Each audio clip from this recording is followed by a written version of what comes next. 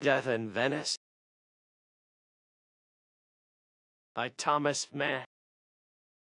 On a spring afternoon of the year 19, when our continent lay under such threatening weather for whole months, Gustav Aschenbach, or von Aschenbach as his name read officially after his 50th birthday, had left his apartment on the Prinzregentenstrasse in Munich and had gone for a long walk. Overwrought by the trying and precarious work of the forenoon, which had demanded a maximum wariness, prudence, penetration, and rigor of the will, the writer had not been able even after the noon meal to break the impetus of the productive mechanism within him, that modus anima continuus which constitutes, according to Cicero, the foundation of eloquence, and he had not attained the healing sleep which, what with the increasing exhaustion of his strength, he needed in the middle of each day. So he had gone outdoors soon after tea in the hopes that air and movement would restore him and prepare him for a profitable evening. It was the beginning of May, and after cold, damp weeks of false midsummer had set in, the English gardens, although the foliage was still fresh and sparse, were as pungent as in August, and in the parts nearer the city had been full of conveyances and promenaders. At the Amster, which he had reached by quieter and quieter paths, Aschenbach had surveyed for a short time the Works garden with its lively crowds and its border of cabs and carriages. From here, as the sun was sinking, he had started home, outside the park, across the open fields, and since he felt tired and a storm was threatening from the direction of Foring, he waited at the North Cemetery for the tram which would take him directly back to the city. It happened that he found no one in the station or its vicinity. There was not a vehicle to be seen, either on the paved Ungerstrasse, with its solitary glistening rails stretching out towards Stubing, or on the Foringer Chaussee. Behind the fences of the stonemasons' establishments, where the crosses, memorial tablets, and monuments standing for sale formed a second, uninhabited burial ground, there was no sign of life. And opposite him the Byzantine structure of the funeral hall lay silent in the reflection of the departing day, its facade ornamented in luminous colors with Greek crosses and hieratic paintings, above which were displayed inscriptions symmetrically arranged in gold letters, and texts chosen to bear on the lifebound, such as, "R. The light of eternity shall shine upon them." And for some time as he stood waiting, he found a grave diversion in spelling out the formulas and letting his mind's eye lose itself in their transparent mysticism. When returning from his reveries, he noticed in the portico, above the two apocalyptic animals guarding the steps, a man whose somewhat unusual appearance gave his thoughts an entirely new direction. Whether he had just now come out from the inside through the bronze door, or had approached and mounted from the outside unobserved, remained uncertain. Aschenbach, without applying himself especially to the matter, was inclined to believe the former. Of medium height, thin, smooth-shaven, and noticeably pronounced, the man belonged to the red-haired type and possessed the appropriate fresh, milky complexion. Obviously, he was not of Bavarian extraction, since at least the white and straight-brimmed straw hat that covered his head gave his appearance the stamp of a foreigner, of someone who had come from a long distance. To be sure, he was wearing the customary knapsack strapped across his shoulders, and a belted suit of rough yellow wool. His left arm was resting on his thigh, and his grey storm cape was thrown across it. In his right hand he held a cane with an iron ferrule, which he had stuck diagonally into the ground, and, with his feet crossed, was leaning his hip against the crook. His head was raised so that the adamsapple protruded hard and bare on a scrawny neck emerging from a loose sport shirt. And he was staring sharply off into the distance, with colorless, red-lidded eyes between which stood two strong vertical wrinkles peculiarly suited to his short, turned-up nose. Thus, and perhaps his elevated position helped to give the impression, his bearing had something majestic and commanding about it, something bold or even savage. For whether he was grimacing because he was blinded by the setting sun, or whether it was a case of a permanent distortion of the physiognomy, his lips seemed too short. They were so completely pulled back from his teeth that these were exposed even to the gums, and stood out white and long. It is quite possible that Aschenbach, in his half-distracted, half-inquisitive examination of the stranger, had been somewhat inconsiderate, for he suddenly became aware that his look was being answered, and indeed so militantly, so straight in the eye, so plainly with the intention of driving the thing through to the very end and compelling him to capitulate, that he turned away uncomfortably and began walking along by the fences, deciding casually that he would pay no further attention to the man. The next minute he had forgotten him. But perhaps the exotic element in the stranger's appearance had worked on his imagination, or a new physical or spiritual influence of some sort had come into play. He was quite astonished to note a peculiar inner expansion, a kind of roving unrest, a youthful longing after far-off places, of feelings so vivid, so new, or so long dormant and neglected that, with his hands behind his back and his eyes on the ground, he came to a sudden stop and examined into the nature and purport of this emotion. It was the desire for travel, nothing more, although, to be sure, it had attacked him violently and was heightened to a passion, even to the point of an hallucination. His yearnings crystallized his imagination, still in ferment from his hours of work, actually pictured all the marvels and terrors of a manifold world which it was suddenly struggling to conceive. He saw a landscape, a tropical swampland under a heavy, murky sky, damp, luxuriant, and enormous, a kind of prehistoric wilderness of islands, spots and arms of water sluggish with muddy saw. Near him and in the distance, the hairy shafts of palms rising out of a rank lecherous thicket, out of places where the plant life was fat, swollen, and blossoming exorbitantly. He saw strangely misshapen trees sending their roots into the ground, into stagnant pools with greenish reflections, and here, between floating flowers which were milk-white and large as dishes, birds of a strange nature, high-shouldered, with crooked bills, were standing in the muck and looking motionlessly to one side between dense, knotted stalks of bamboo. He saw the glint from the eyes of a crouching tiger, and he felt his heart knocking with fear and with puzzling desires. Then the image disappeared, and with a shake of his head Aschenbach resumed his walk along past the fences of the stonemasons' establishments. Since the time, at least, when he could command the means to enjoy the advantages of moving about the world as he pleased, he had considered traveling simply as an hygienic precaution which must be complied with now and then despite one's feelings and one's preferences. Too busy with the tasks arranged for him by his interest in his own ego and in the problems of Europe, too burdened with the onus of production, too little prone to diversion, and in no sense an amateur of the varied amusements of the great world. He had been thoroughly satisfied with such knowledge of the earth's surface as any one can get without moving far out of his own circle, and he had never even been tempted to leave Europe, especially now that his life was slowly on the decline, and that the artist's fear of not having finished this uneasiness lest the clock run down before he had done his part and given himself completely could no longer be waved aside as a mere whim. He had confined his outer existence almost exclusively to the beautiful city which had become his home, and to the rough country house which he had built in the mountains and where he spent the rainy summers. Further, this thing which had laid hold of him so belatedly, but with such suddenness, was very readily moderated and adjusted by the force of his reason and of a discipline which he had practiced since youth. He had intended carrying his life work forward to a certain point before removing to the country, and the thought of knocking about the world for months and neglecting his work during this time seemed much too lax and contrary to his plans. It really could not be considered seriously. Yet he knew only too well what the reasons were for this unexpected temptation. It was the urge to escape, he admitted to himself, this yearning for the new and the remote, this appetite for freedom, for unburdening, for forgetfulness. It was a pressure away from his work, from the steady drudgery of a coldly passionate service.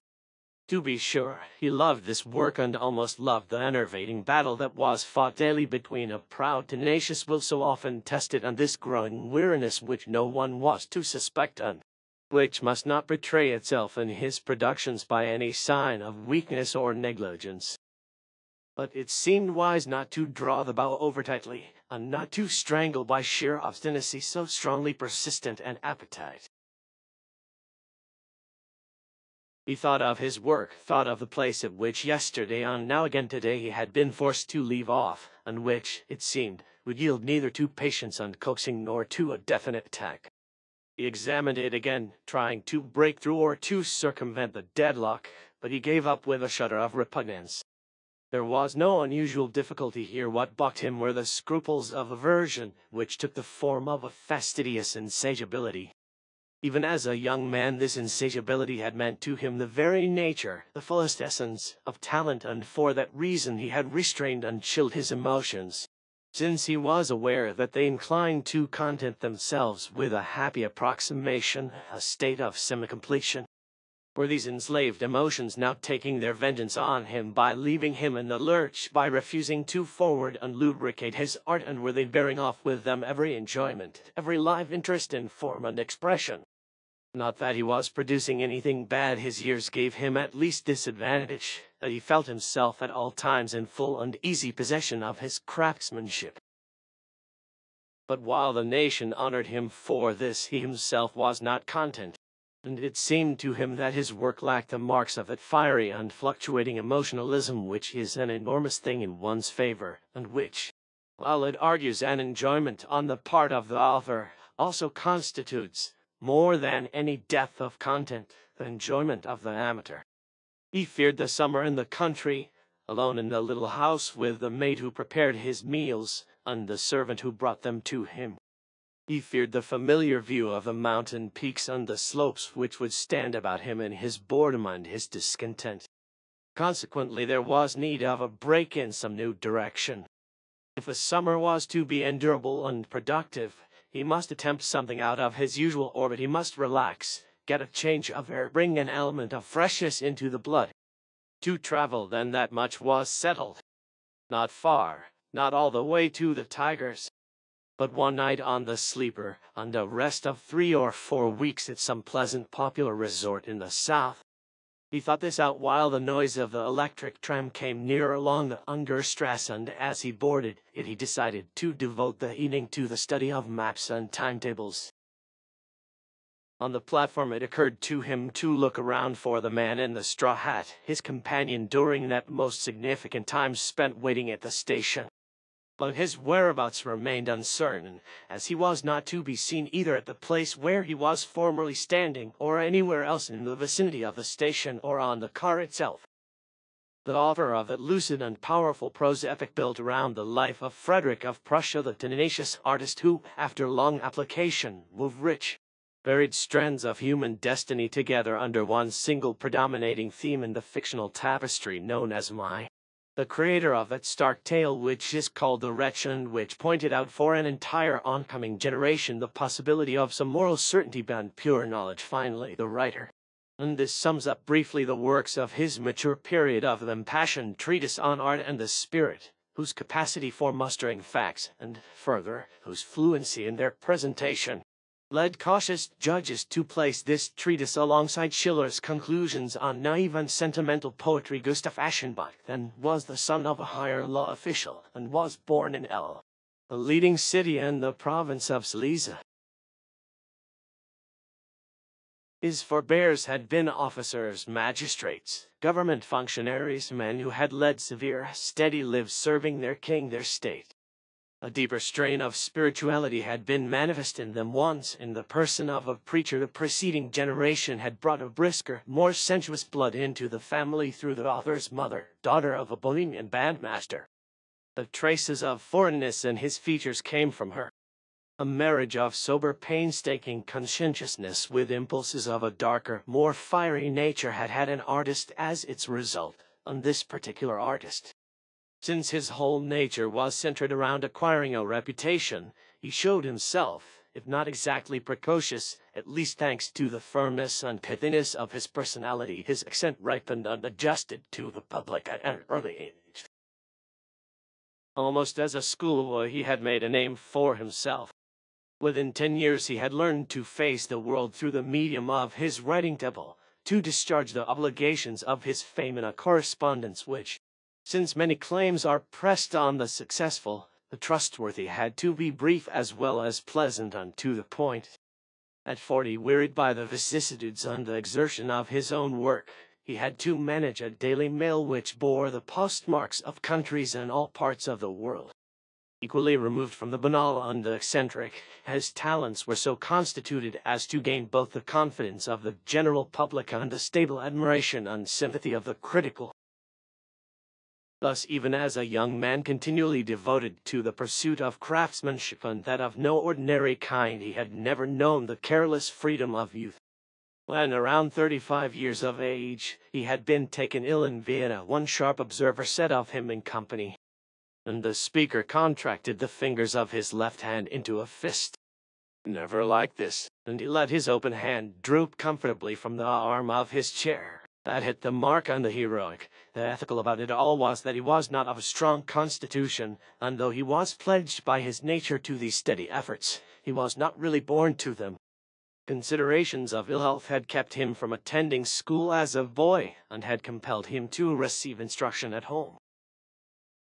He had grown up alone, without comrades, and he was forced to realize soon enough that he belonged to a race which often lacked, not talent, but that physical substructure which talent relies on for its fullest fruition, a race accustomed to giving its best early, and seldom extending its faculties over the years. But his favorite phrase was, in his novel on Frederick, he saw the pure apotheosis of this command, which struck him as the essential concept of the virtuous in action and passion. Also, he wished earnestly to grow old, since he had always maintained that the only artistry which can be called truly great, comprehensive, yes, even truly admirable, is that which is permitted to bear fruits characteristic of each stage in human development. Since he must carry the responsibilities of his talent on frail shoulders and wanted to go a long way, the primary requirement was discipline, and fortunately discipline was his direct inheritance from his father's side. By 40, 50, or at an earlier age when others are still slashing about with enthusiasm and are contentedly putting off to some later date the execution of plans on a large scale, he would start the day early, dashing cold water over his chest and back, and then with a couple of tall wax candles in silver candlesticks at the head of his manuscript, he would pay it to his art. In 2 or 3 eager, scrupulous morning hours, the strength which he had accumulated in sleep. It was pardonable, indeed it was a direct tribute to the effectiveness of his moral scheme, that the uninitiated took his Maya world, and the massive epic machinery upon which the life of the hero Frederick was unrolled, as evidence of long breath and sustaining power, while actually they had been built up layer by layer in small daily allotments through hundreds and hundreds of single inspirations. And if they were so excellent in both composition and texture, it was solely because their creator had held out for years under the strain of one single work, with a steadiness of will and a tenacity comparable to that which conquered his native province, and because, finally, he had turned over his most vital and valuable hours to the problem of minute revision, in order that a significant work of the mind may exert immediately some broad and deep effect.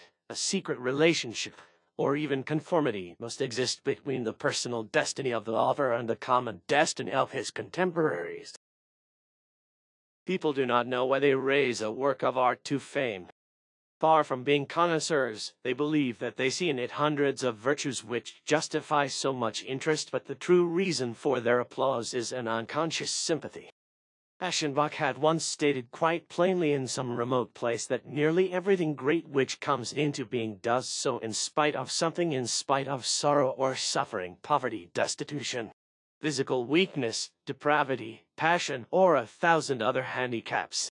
But that was not merely an observation, it was a discovery, the formula of his life and reputation, the key to his work. And what wonder then that it was also the distinguishing moral trait, the dominating gesture, of his most characteristic figures.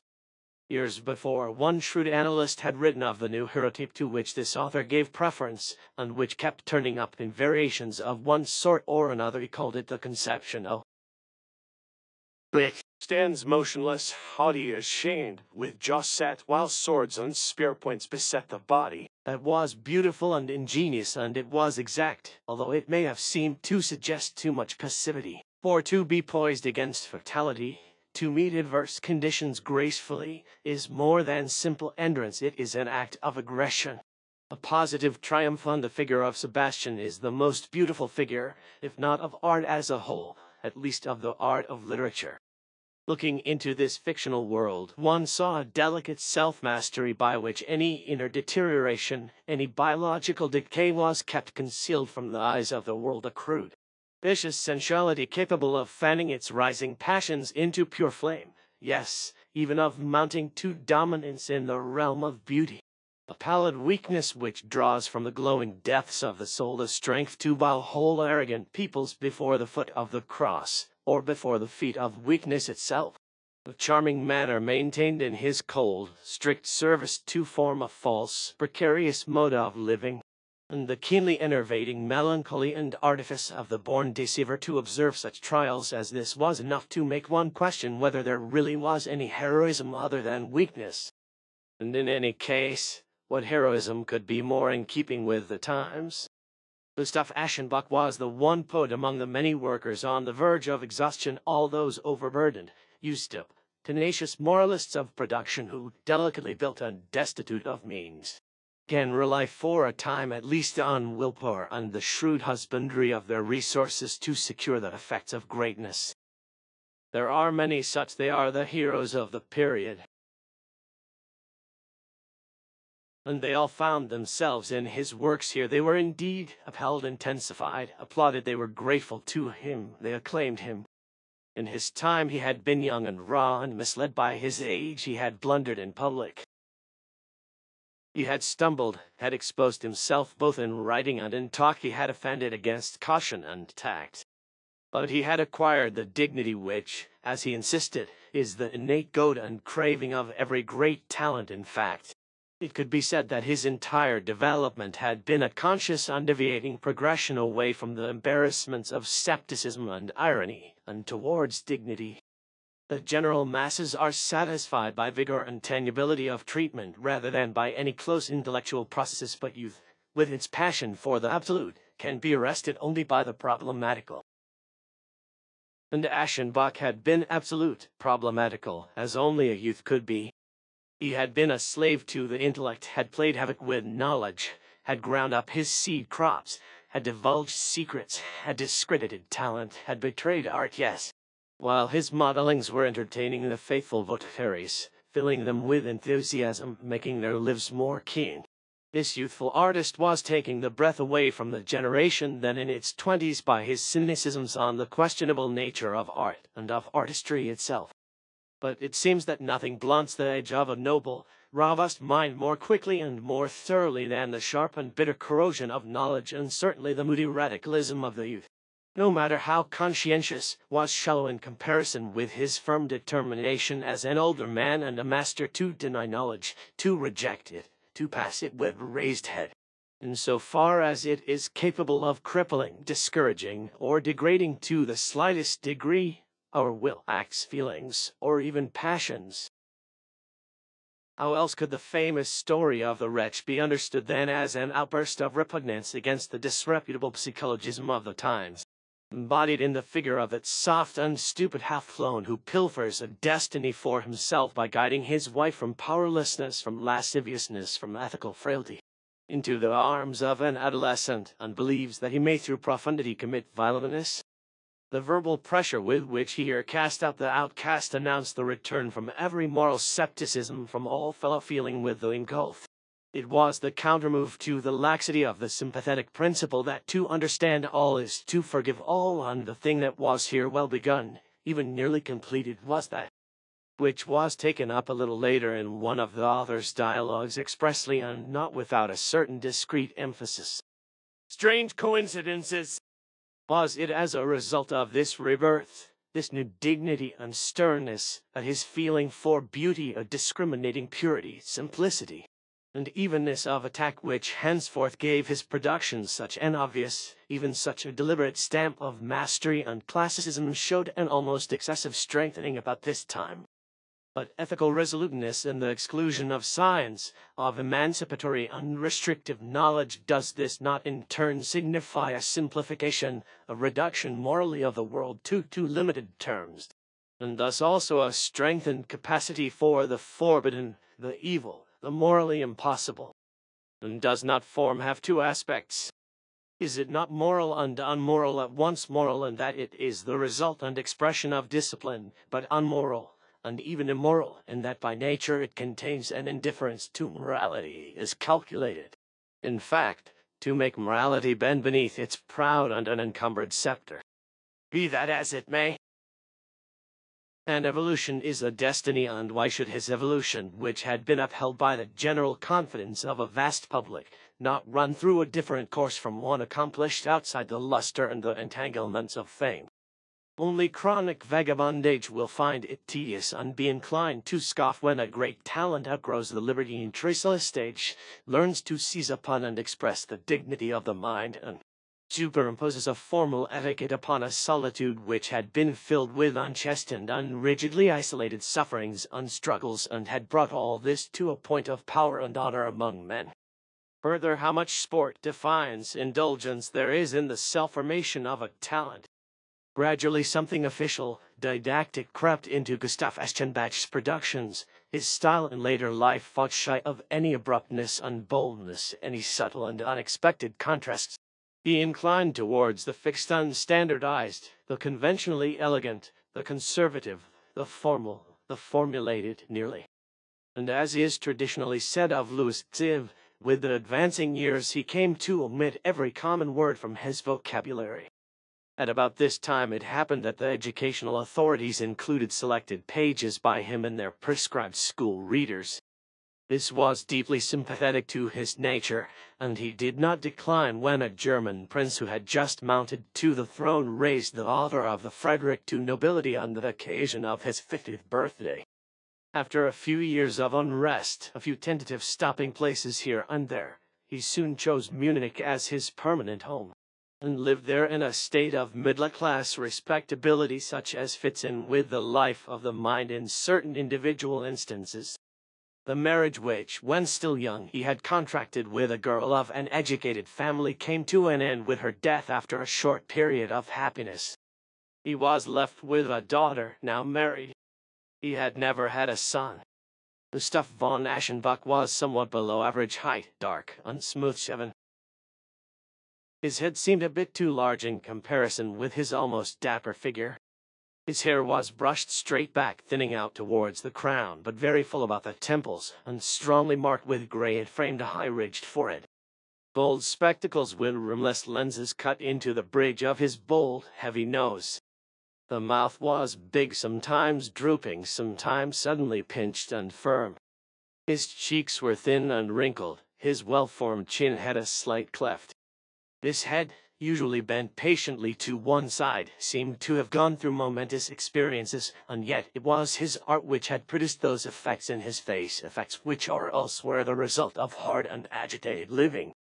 Behind his brow the brilliant repartee of the dialogue on war between Voltaire and the king had been born. These eyes, peering steadily and warily from behind their glasses, had seen the bloody inferno of the Lizard in the 7 Years' War. Even as it applies to the individual, art is a heightened mode of existence. It gives deeper pleasures, it consumes more quickly.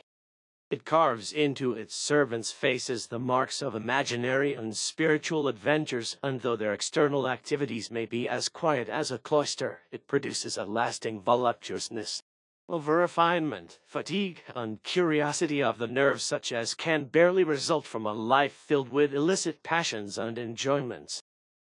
Various matters of a literary and social nature delayed his departure until about 2 weeks after that walk in Munich. Finally, he gave orders to have his country house ready for occupancy within a month, and one day between the middle and the end of May he took the night train for Trieste, where he made a stopover of only 24 hours, and embarked the following morning for Pau. What he was hunting was something foreign and unrelated to himself, which would at the same time be quickly within reach, and so he stopped at an island in the Adriatic which had become well known in recent years. It lay not far off the Istrian coast, with beautifully rugged cliffs fronting the open sea, and natives who dressed in variegated tatters and made strange sounds when they spoke. But rain and a heavy atmosphere, a provincial and exclusively Austrian patronage at the hotel, and the lack of that restfully intimate association with the sea which can be gotten only by a soft, Sandy Beach irritated him and prevented him from feeling that he had found the place he was looking for. Something within was disturbing him and drawing him he was not sure where. He studied sailing dates, he looked about him questioningly, and of a sudden, as a thing both astounding and self-evident, his goal was before him. If you wanted to reach overnight the unique, the fabulously different, where did you go? But that was plain. What was he doing here? He had lost the trail. He had wanted to go there. He did not delay in giving notice of his mistake and stopping here. In the early morning mist, a week and a half after his arrival on the island, a fast motorboat was carrying him and his luggage back over the water to the naval port, and he landed there just long enough to cross the gangplank to the damp deck of a ship which was lying under steam ready for the voyage to Venice. It was an old hulk flying the Italian flag, decrepit, sooty, and mournful. In a cave-like, artificially lighted inside cabin where Aschenbach, immediately upon boarding the ship, was conducted by a dirty hunchbacked sailor who smirked politely. There was sitting behind a table, his hat cocked over his forehead and a cigarette stump in the corner of his mouth, a man with a goatee, and with the face of an old still circus director, who was taking down the particulars of the passengers with professional grimaces and distributing the tickets. He repeated Aschenbach's request as he extended his arm and plunged his pen into the pasty dregs of a precariously tilted inkwell. "To Venice, first class, At your service, sir." And he wrote a generous scrawl, sprinkled it with blue sand out of a box, let the sand run off into a clay bowl, folded the paper with sallow, bony fingers, and began writing again. "A happily chosen destination. Venice, a splendid city. A city of irresistible attractiveness for the educated on account of its history as well as its present-day charms." The smooth rapidity of his movements and the empty words accompanying them had something anesthetic and reassuring about them, much as though he feared lest the traveler might still be vacillating in his decision to go to Venice. He handled the cash briskly and let the change fall on the spotted table cover with the skill of a croupier. He said with a theatrical bow, "Gentlemen, I have the honor of serving you." He called out immediately after, with his arm upraised, and he acted as if business were in full swing, although no one else was there to require his attention. Aschenbach returned to the deck. With one arm on the railing, he watched the passengers on board and the idlers who loitered around the dock waiting for the ship to sail. The second-class passengers, men and women, were huddled together on the foredeck, using boxes and bundles as seats. A group of young people made up the travelers on the first deck, clerks from Pula, it seemed, who had gathered in the greatest excitement for an excursion to Italy. They made a considerable fuss about themselves and their enterprise, chattered, laughed, enjoyed their own antics self-contentedly, and, leaning over the handrails, shouted flippantly and mockingly at their comrades who, with portfolios under their arms, were going up and down the waterfront on business and kept threatening the picnickers with their canes. One in a bright yellow summer suit of ultra-fashionable cut with a red necktie and a rakishly tilted Panama surpassed all the others in his crowing good humor. But as soon as Aschenbach looked at him a bit more carefully, he discovered with a kind of horror that the youth was a cheat. He was old, that was unquestionable. There were wrinkles around his eyes and mouth. The faint crimson of the cheeks was paint. The hair under his brilliantly decorated straw hat was a wig, his neck was hollow and stringy, his turned-up mustache and the imperial on his chin were dye. The full set of yellow teeth which he displayed when he laughed, a cheap artificial plate, and his hands, with signet rings on both index fingers, were those of an old man. Fascinated with loathing, Aschenbach watched him in his intercourse with his friends. Did they not know, did they not observe that he was old, that he was not entitled to wear their bright, foppish clothing, that he was not entitled to play at being one of them? Unquestioningly, and as quite the usual thing, it seemed, they allowed him among them, treating him as one of their own kind and returning his jovial nudges and the ribs without repugnance. How could that be? Aschenbach laid his hand on his forehead and closed his eyes. They were hot, since he had had too little sleep. He felt as though everything were not quite the same as usual, as though some dreamlike estrangement, some peculiar distortion of the world were beginning to take possession of him. And perhaps this could be stopped if he hid his face for a time and then looked around him again. Yet at this moment he felt as though he were swimming, and looking up with an unreasoned fear, he discovered that the heavy, lugubrious body of the ship was separating slowly from the walled bank. Inch by inch, with the driving and reversing of the engine, the strip of dirty, glistening water widened between the dock and the side of the ship, and after cumbersome maneuvering, the steamer finally turned its nose towards the open sea. Aschenbach crossed to the starboard side, where the hunchback had set up a deck chair for him, and a steward in a spotted dress coat asked after his wants. The sky was grey, the wine damp. Harbor and islands had been left behind, and soon all land was lost in the haze. Flakes of cold dust, bloated with moisture, fell over the washed deck, which would not dry. After the first hour an awning was spread, since it had begun to rain. Bundled up in his coat, a book in his lap, the traveler rested, and the hours passed unnoticed.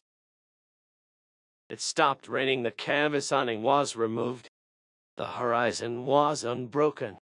The sea, empty like an enormous disk, lay stretched under the curve of the sky. But in empty, inarticulate space our senses lose also the dimensions of time, and we slip into the incommensurate. As he rested, strange shadowy figures, the old dandy, the goatee from the inside cabin, passed through his mind, with vague gestures, muddled dream words, and he was asleep. About noon he was called to a meal down in the corridor-like dining hall, into which the doors opened from the sleeping cabins. He ate near the head of a long table, at the other end of which the clerks, including the old man, had been drinking with the boisterous captain since 10 o'clock. The food was poor, and he finished rapidly. He felt driven outside to look at the sky, to see if it showed signs of being brighter above Venice. He had kept thinking that this had to occur, since the city had always received him in full blaze. But sky and sea remained dreary and leaden. At times a misty rain fell, and here he was reaching by water a different Venice than he had ever found when approaching on land. He stood by the forest stays, looking in the distance, waiting for land.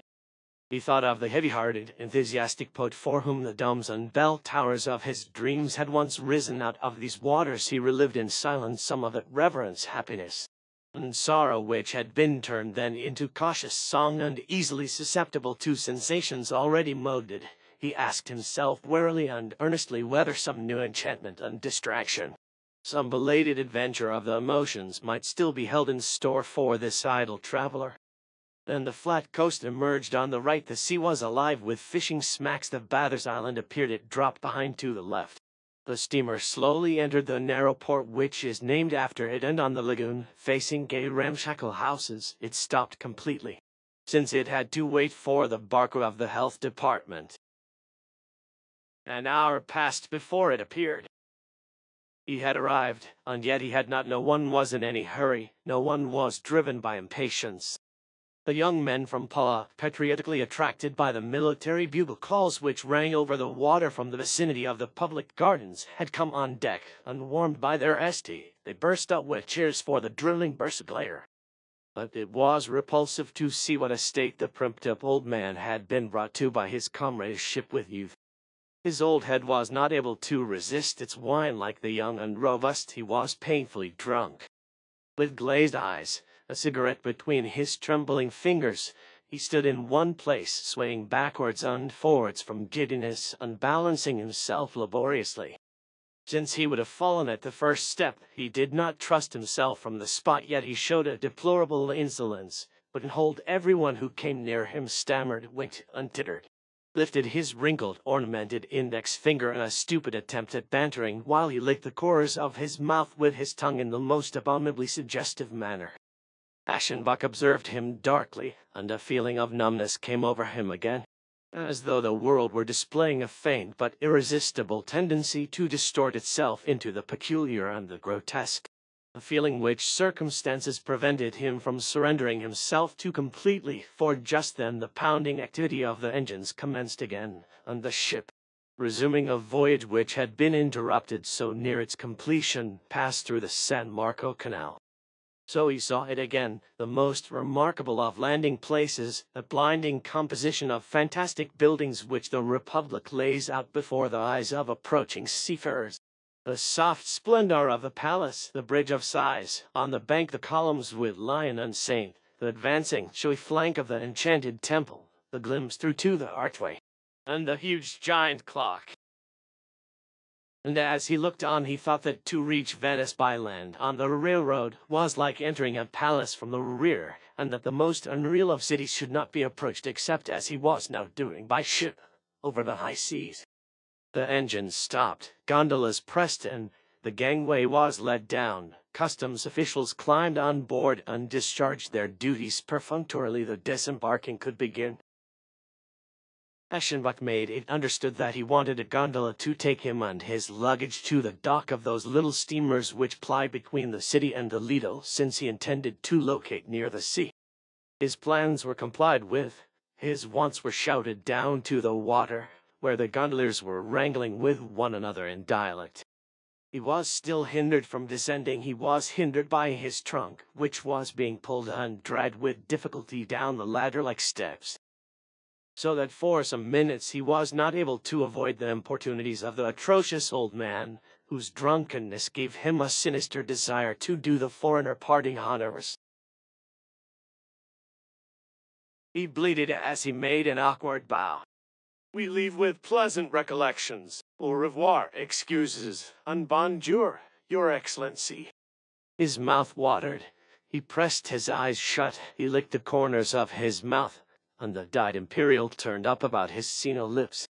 He mumbled with two fingertips on his mouth, Our compliments to our sweetheart, the dearest, prettiest sweetheart. And suddenly his false upper teeth fell down on his lower lip. Aschenbach was able to escape. To our sweetheart, our handsome sweetheart. He heard the cooing, hollow, stuttering voice behind him while supporting himself against the handrail. He went down the gangway. Who would not have to suppress a fleeting shudder, a vague timidity and uneasiness, if it were a matter of boarding a Venetian gondola for the first time or after several years? The strange craft, an entirely unaltered survival from the times of balladry, with a peculiar blackness which is found elsewhere only in coffins, it suggests silent, criminal adventures in the rippling night. It suggests even more strongly death itself, the bier and the mournful funeral, and the last silent journey. And has it been observed that the seat of such a barque, this armchair of coffin-black veneer and dull black upholstery, is the softest, most luxuriant, most lulling seat in the world? Aschenbach noted this when he had relaxed at the feet of the gondolier, opposite his luggage, which lay neatly assembled on the prow. The rowers were still wrangling harshly, incomprehensibly, with threatening gestures. But the strange silence of this canal city seemed to soften their voices, to disembody them, and dissipate them over the water. It was warm here in the harbor. Touched faintly by the warm breeze of the circle, leaning back against the limber portions of the cushions, the traveler closed his eyes in the enjoyment of a lassitude which was as unusual with him as it was sweet. The trip would be short, he thought, if only it went on forever. He felt himself glide with a gentle motion away from the crowd and the confusion of voices. It became quieter and quieter round him. There was nothing to be heard but the splashing of the oar, the hollow slapping of the waves against the prow of the boat as it stood above the water, black and bold and armed with its halberd-like tip. And a third sound, of speaking, of whispering, the whispering of the gondolier, who was talking to himself between his teeth, fitfully in words that were pressed out by the exertion of his arms. Aschenbach looked up, and was slightly astonished to discover that the lagoon was widening, and he was headed for the open sea. This seemed to indicate that he ought not to rest too much, but should see to it that his wishes were carried out. He repeated, turning around completely and looking into the face of the gondolier who stood behind on a raised platform and towered up between him and the dun-glared sky. He was a man of unpleasant, even brutal, appearance, dressed in sailor blue, with a yellow sash, a formless straw hat, its weave partially unraveled, was tilted insolently on his head. The set of his face, the blond curly mustache beneath a curtly turned-up nose, undoubtedly meant that he was not Italian. Although of somewhat frail build, so that one would not have thought him especially well suited to his trade, he handled the oar with great energy, throwing his entire body into each stroke. Occasionally, he drew back his lips from the exertion and disclosed his white teeth. Wrinkling his reddish brows, he gazed on past his passenger as he answered deliberately, almost gruffly. You are going to the Lido? Aschenbach replied. Of course, but I have just taken the gondola to get me across to San Marco. I want to use the Vaporetto. You cannot use the Vaporetto, sir. And why not? Because the Vaporetto will not haul luggage. That was so Aschenbach remembered. He was silent. But the fellow's harsh, presumptuous manner, so unusual towards a foreigner here, seemed unbearable. He said, That is my affair. Perhaps I want to put my things in storage. You will turn back? There was silence. The oar splashed, the water thudded against the bow. And the talking and whispering began again. The gondolier was talking to himself between his teeth. What was to be done? This man was strangely insolent and had an uncanny decisiveness. The traveler, alone with him on the water, saw no way of getting what he wanted. And besides, how softly he could rest, if only he did not become excited. Hadn't he wanted the trip to go on and on forever? It was wisest to let things take their course, and the main thing was that he was comfortable. The poison of inertia seemed to be issuing from the seat, from this low, black-upholstered armchair, so gently cradled by the oar strokes of the imperious gondolier behind him. The notion that he had fallen into the hands of a criminal passed dreamily across Aschenbach's mind without the ability to summon his thoughts to an active defense. The possibility that it was all simply a plan for cheating him seemed more abhorrent. A feeling of duty or pride, a kind of recollection that one should prevent such things, gave him the strength to arouse himself once more. He asked, What are you asking for the trip? Looking down upon him, the gondolier answered, You will pay. It was plain how this should be answered. Aschenbach said mechanically, I shall pay nothing, absolutely nothing, if you don't take me where I want to go.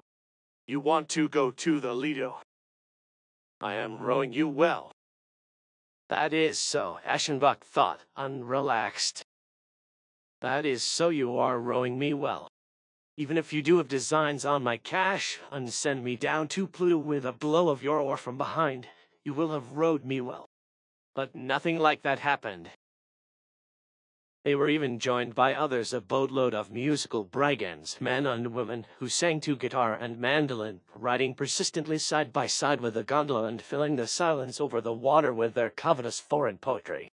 A hat was held out, and Aschenbach threw in money. Then they stopped singing and rowed away. And again the muttering of the gondolier could be heard as he talked fitfully and jerkily to himself. So they arrived, tossed in the wake of a steamer plying towards the city. Two municipal officers, their hands behind their backs, their faces turned in the direction of the lagoon, were walking back and forth on the bank. Aschenbach left the gondola at the dock, supported by that old man who is stationed with his grappling hook at each one of Venice's landing places. And since he had no small money, he crossed over to the hotel by the steamer wharf to get change and pay the rower what was due him. He got what he wanted in the lobby. He returned and found his traveling bags in a cart on the dock, and gondola and gondolier had vanished. Said the old man with the grappling hook. A bad man, a man without a license, sir. He is the only gondolier who doesn't have a license. The others telephoned here. Aschenbach shrugged his shoulders. The gentleman rode for nothing. The old man said and held out his hat. Aschenbach tossed in a coin. He gave instructions to have his luggage taken to the beach hotel, and followed the car through the avenue, the white-blossomed avenue which, lined on both sides with taverns, shops, and boarding houses, runs across the island to the shore. He entered the spacious hotel from the rear, by the terraced garden, and passed through the vestibule and the lobby until he reached the desk. Since he had been announced, he was received with obliging promptness. A manager, a small, frail, flatteringly polite man with a black mustache and a French-style frock coat, accompanied him to the third floor in the lift and showed him his room, an agreeable place furnished in cherry wood. It was decorated with strong-smelling flowers, and its high windows afforded a view out across the open sea. He stepped up to one of them after the employee had left, and while his luggage was being brought up and placed in the room behind him, he looked down on the beach. It was comparatively deserted in the afternoon, and on the sunless ocean, which was at flood tide and was sending long low waves against the bank in a calm, regular rhythm. The experiences of a man who lives alone and in silence are both vaguer and more penetrating than those of people in society. His thoughts are heavier, more odd, and touched always with melancholy. Images and observations which could easily be disposed of by a glance, a smile, an exchange of opinion, will occupy him unbearably, sink deep into the silence, become full of meaning, become life, adventure, emotion. Loneliness ripens the eccentric, the daringly and estrangingly beautiful, the poetic. But loneliness also ripens the perverse, the disproportionate, the absurd, and the illicit. So the things he had met with on the trip, the ugly old fop with his twaddle about sweethearts, the law-breaking gondolier who was cheated of his pay, still left the traveler uneasy. Without really providing any resistance to the mind, without offering any solid stuff to think over, they were nevertheless profoundly strange, as it seemed to him, and disturbing precisely because of this contradiction. In the meanwhile, he greeted the sea with his eyes, and felt pleasure at the knowledge that Venice was so conveniently near. Finally he turned away, bathed his face, left orders to the chambermaid for a few things he still needed done to make his comfort complete, and let himself be taken to the ground floor by the green uniformed Swiss who operated the lift. He took his tea on the terrace facing the ocean, then descended and followed the boardwalk for quite a way in the direction of the Hotel Excelsior. When he returned, it seemed time to dress for dinner. He did this with his usual care and slowness, since he was accustomed to working over his toilet. And yet he came down a little early to the lobby, where he found a great many of the hotel guests assembled, mixing distantly and with a show of mutual indifference to one another, but all waiting for meal time. He took a paper from the table, dropped into a leather chair, and observed the company. They differed agreeably from the guests where he had first stopped. A wide and tolerantly inclusive horizon was spread out before him. Sounds of all the principal languages formed a subdued murmur. The accepted evening dress, a uniform of good manners, brought all human varieties into a fitting unity. There were Americans with their long, wry features, large Russian families, English ladies, German children with French nurses. The Slavic element seemed to predominate. Polish was being spoken nearby. It was a group of children gathered around a little wicker table, under the protection of a teacher or governess. 3 young girls, apparently 15 to 17, and a long-haired boy about 14 years old. With astonishment, Aschenbach noted that the boy was absolutely beautiful. His face, pale and reserved, framed with honey-colored hair, the straight sloping nose, the lovely mouth, the expression of sweet and godlike seriousness, recalled Greek sculpture of the noblest period, and the complete purity of the forms was accompanied by such a rare personal charm that, as he watched, he felt that he had never met with anything equally felicitous in nature or the plastic arts. He was further struck by the obviously intentional contrast with the principles of upbringing which showed in the sisters' attire and bearing. The 3 girls, the eldest of whom could be considered grown up, were dressed with a chasteness and severity bordering on disfigurement. Uniformly cloister-like costumes, of medium length, slate-colored, sober, and deliberately unbecoming in cut, with white turned-down collars as the only relief, suppressed every possible appeal of shapeliness. Their hair, brushed down flat and tied against the head, gave their faces a nun-like emptiness and lack of character. Surely this was a mother's influence, and it had not even occurred to her to apply the pedagogical strictness to the boy which she seemed to find necessary for her girls. It was clear that in his existence the first factors were gentleness and tenderness.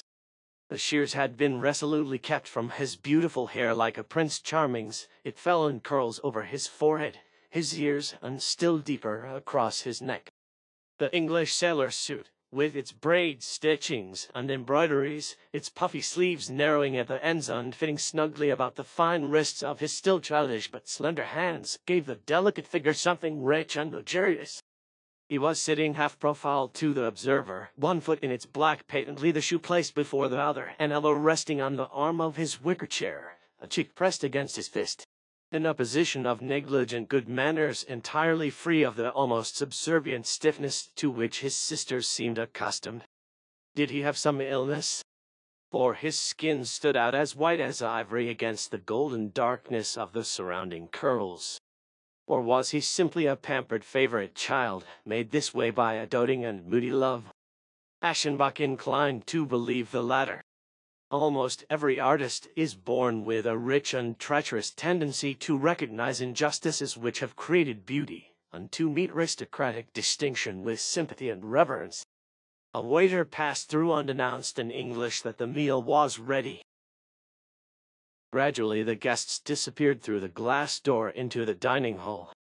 Stragglers crossed, coming from the entrance, or the lifts.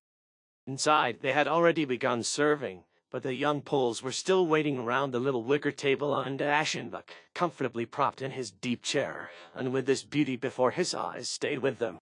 The governess, a small corpulent middle-class woman with a red face, finally gave the sign to rise. With lifted brows, she pushed back her chair and bowed as a large woman dressed in gray and richly jeweled with pearls entered the lobby. This woman was advancing with coolness and precision. Her lightly powdered hair and the lines of her dress were arranged with the simplicity which always signifies taste in those quarters where devoutness is taken as one element of dignity. She might have been the wife of some high German official, except that her jewelry added something fantastically lavish to her appearance. Indeed, it was almost priceless, and consisted of ear pendants and a very long triple chain of softly glowing pearls as large as cherries. The children had risen promptly. They bent over to kiss the hand of their mother, who, with a distant smile on her well-preserved though somewhat tired and peaked features, looked over their heads and directed a few words to the governess in French. Then she walked to the glass door. The children followed her, the girls in the order of their age, after them the governess, the boy last. For some reason or other he turned around before crossing the sill, and since no one else was in the lobby, his strange dusky eyes met those of Aschenbach, who, his newspaper on his knees, lost in thought, was gazing after the group. What he saw had not been unusual in the slightest detail. They had not preceded the mother to the table. They had waited, greeted her with respect, and observed the customary forms on entering the room. But it had taken place so pointedly, with such an accent of training, duty, and self-respect, that Aschenbach felt peculiarly touched by it all. He delayed for a few moments, then he too crossed into the dining room, and was assigned to his table, which, as he noted with a brief touch of regret, was very far removed from that of the Polish family. Weary, and yet intellectually active, he entertained himself during the lengthy meal with abstract or even transcendental things. He thought over the secret union which the lawful must enter upon with the individual for human beauty to result. From this he passed into general problems of form and art. And at the end he found that his thoughts and discoveries were like the seemingly felicitous promptings of a dream which, when the mind is sobered, are seen to be completely empty and unfit. After the meal, smoking, sitting, taking an occasional turn in the park with its smell of nightfall, he went to bed early and spent the night in a sleep deep and unbroken, but often enlivened with the apparitions of dreams. The weather did not improve any the following day. A land breeze was blowing. Under a cloudy ashen sky, the sea lay in dull peacefulness. It seemed shriveled up, with a close dreary horizon, and it had retreated from the beach, bearing the long roofs of several sandbanks.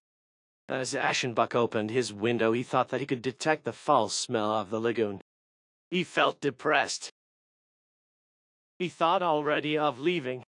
Once, years ago, after several weeks of spring here, this same weather had afflicted him and impaired his health so seriously that he had to abandon Venice like a fugitive. Was not this old feverish unrest again setting in, the pressure in the temples, the heaviness of the eyelids? It would be annoying to change his residence still another time, but if the wine did not turn, he could not stay here. To be safe, he did not unpack completely. He breakfasted at 9 in the buffet room provided for this purpose between the lobby and the dining room. That formal silence reigned here which is the ambition of large hotels.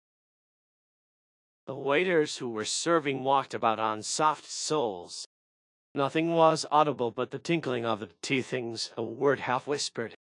In one corner, obliquely across from the door, on 2 tables removed from his own, Aschenbach observed the polished girls with their governess. Erect, unred-eyed, their ash-blonde hair freshly smoothed down, dressed in stiff blue linen with little white cuffs on turned-down collars, they were sitting there, handing round a glass of marmalade. They had almost finished their breakfast. The boy was missing. Aschenbach smiled. Well, little Phaetian, you seem to be enjoying the pleasant privilege of having your sleep out. And suddenly exhilarated, he recited to himself the lie. A frequent change of dress, warm baths, unrest. He breakfasted without haste. From the porter who entered the hall holding his braided cap in his hand, he received some forwarded mail, and while he smoked a cigarette he opened a few letters. In this way it happened that he was present at the entrance of the late sleeper who was being waited for over yonder.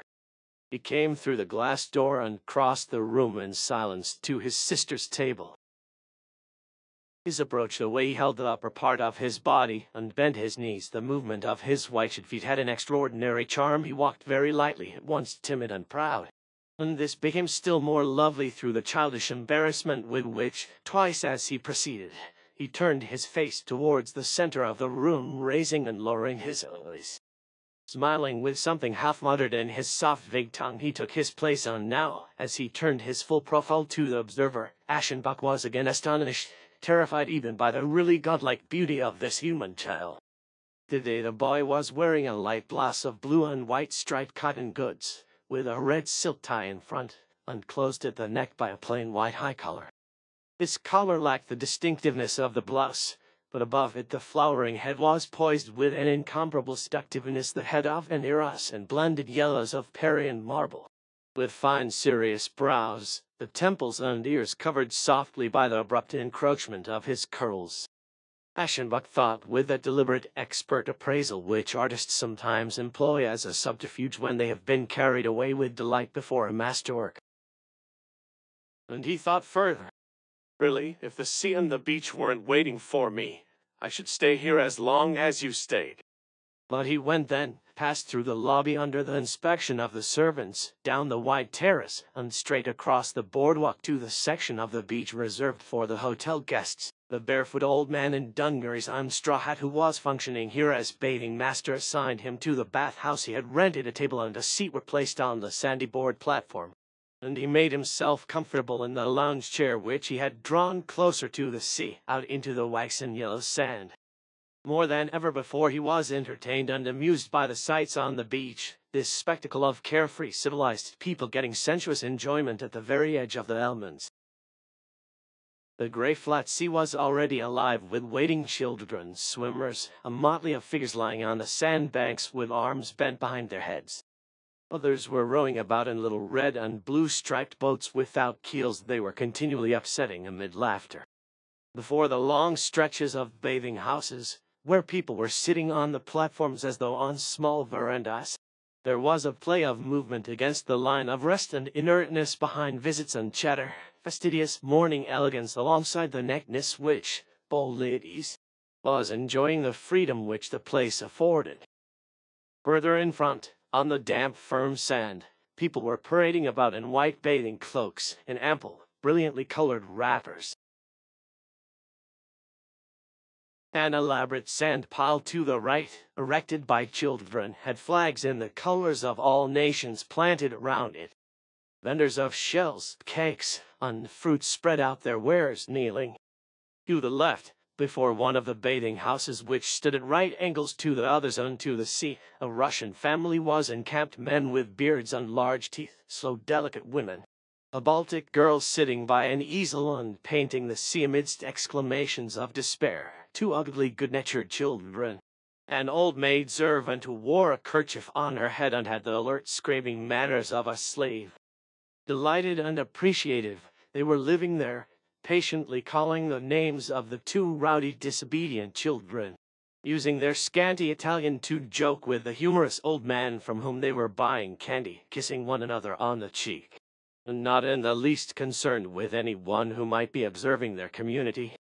Aschenbach thought, Where would things be better? And his hands folded in his lap, he let his eyes lose themselves in the expanses of the sea, his gaze gliding, swimming, and failing in the monotone mist of the wilderness of space. He loved the ocean for deep-seated reasons, because of that yearning for rest. When the hard-pressed artist hungers to shut out the exacting multiplicities of experience and hide himself on the breast of the simple, the vast, and because of a forbidden hankering seductive, by virtue of its being directly opposed to his obligations after the incommunicable, the incommensurate, the eternal, the non-existent.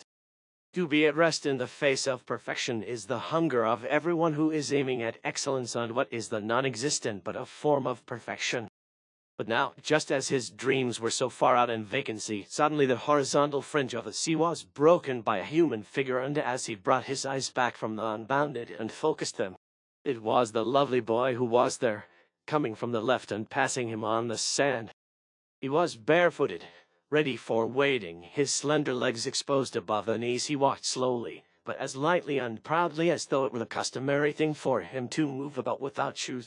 And he was looking around him towards the line of bathing houses opposite. But as soon as he had noticed the Russian family, occupied with their own harmony and contentment, a cloud of scorn and detestation passed over his face.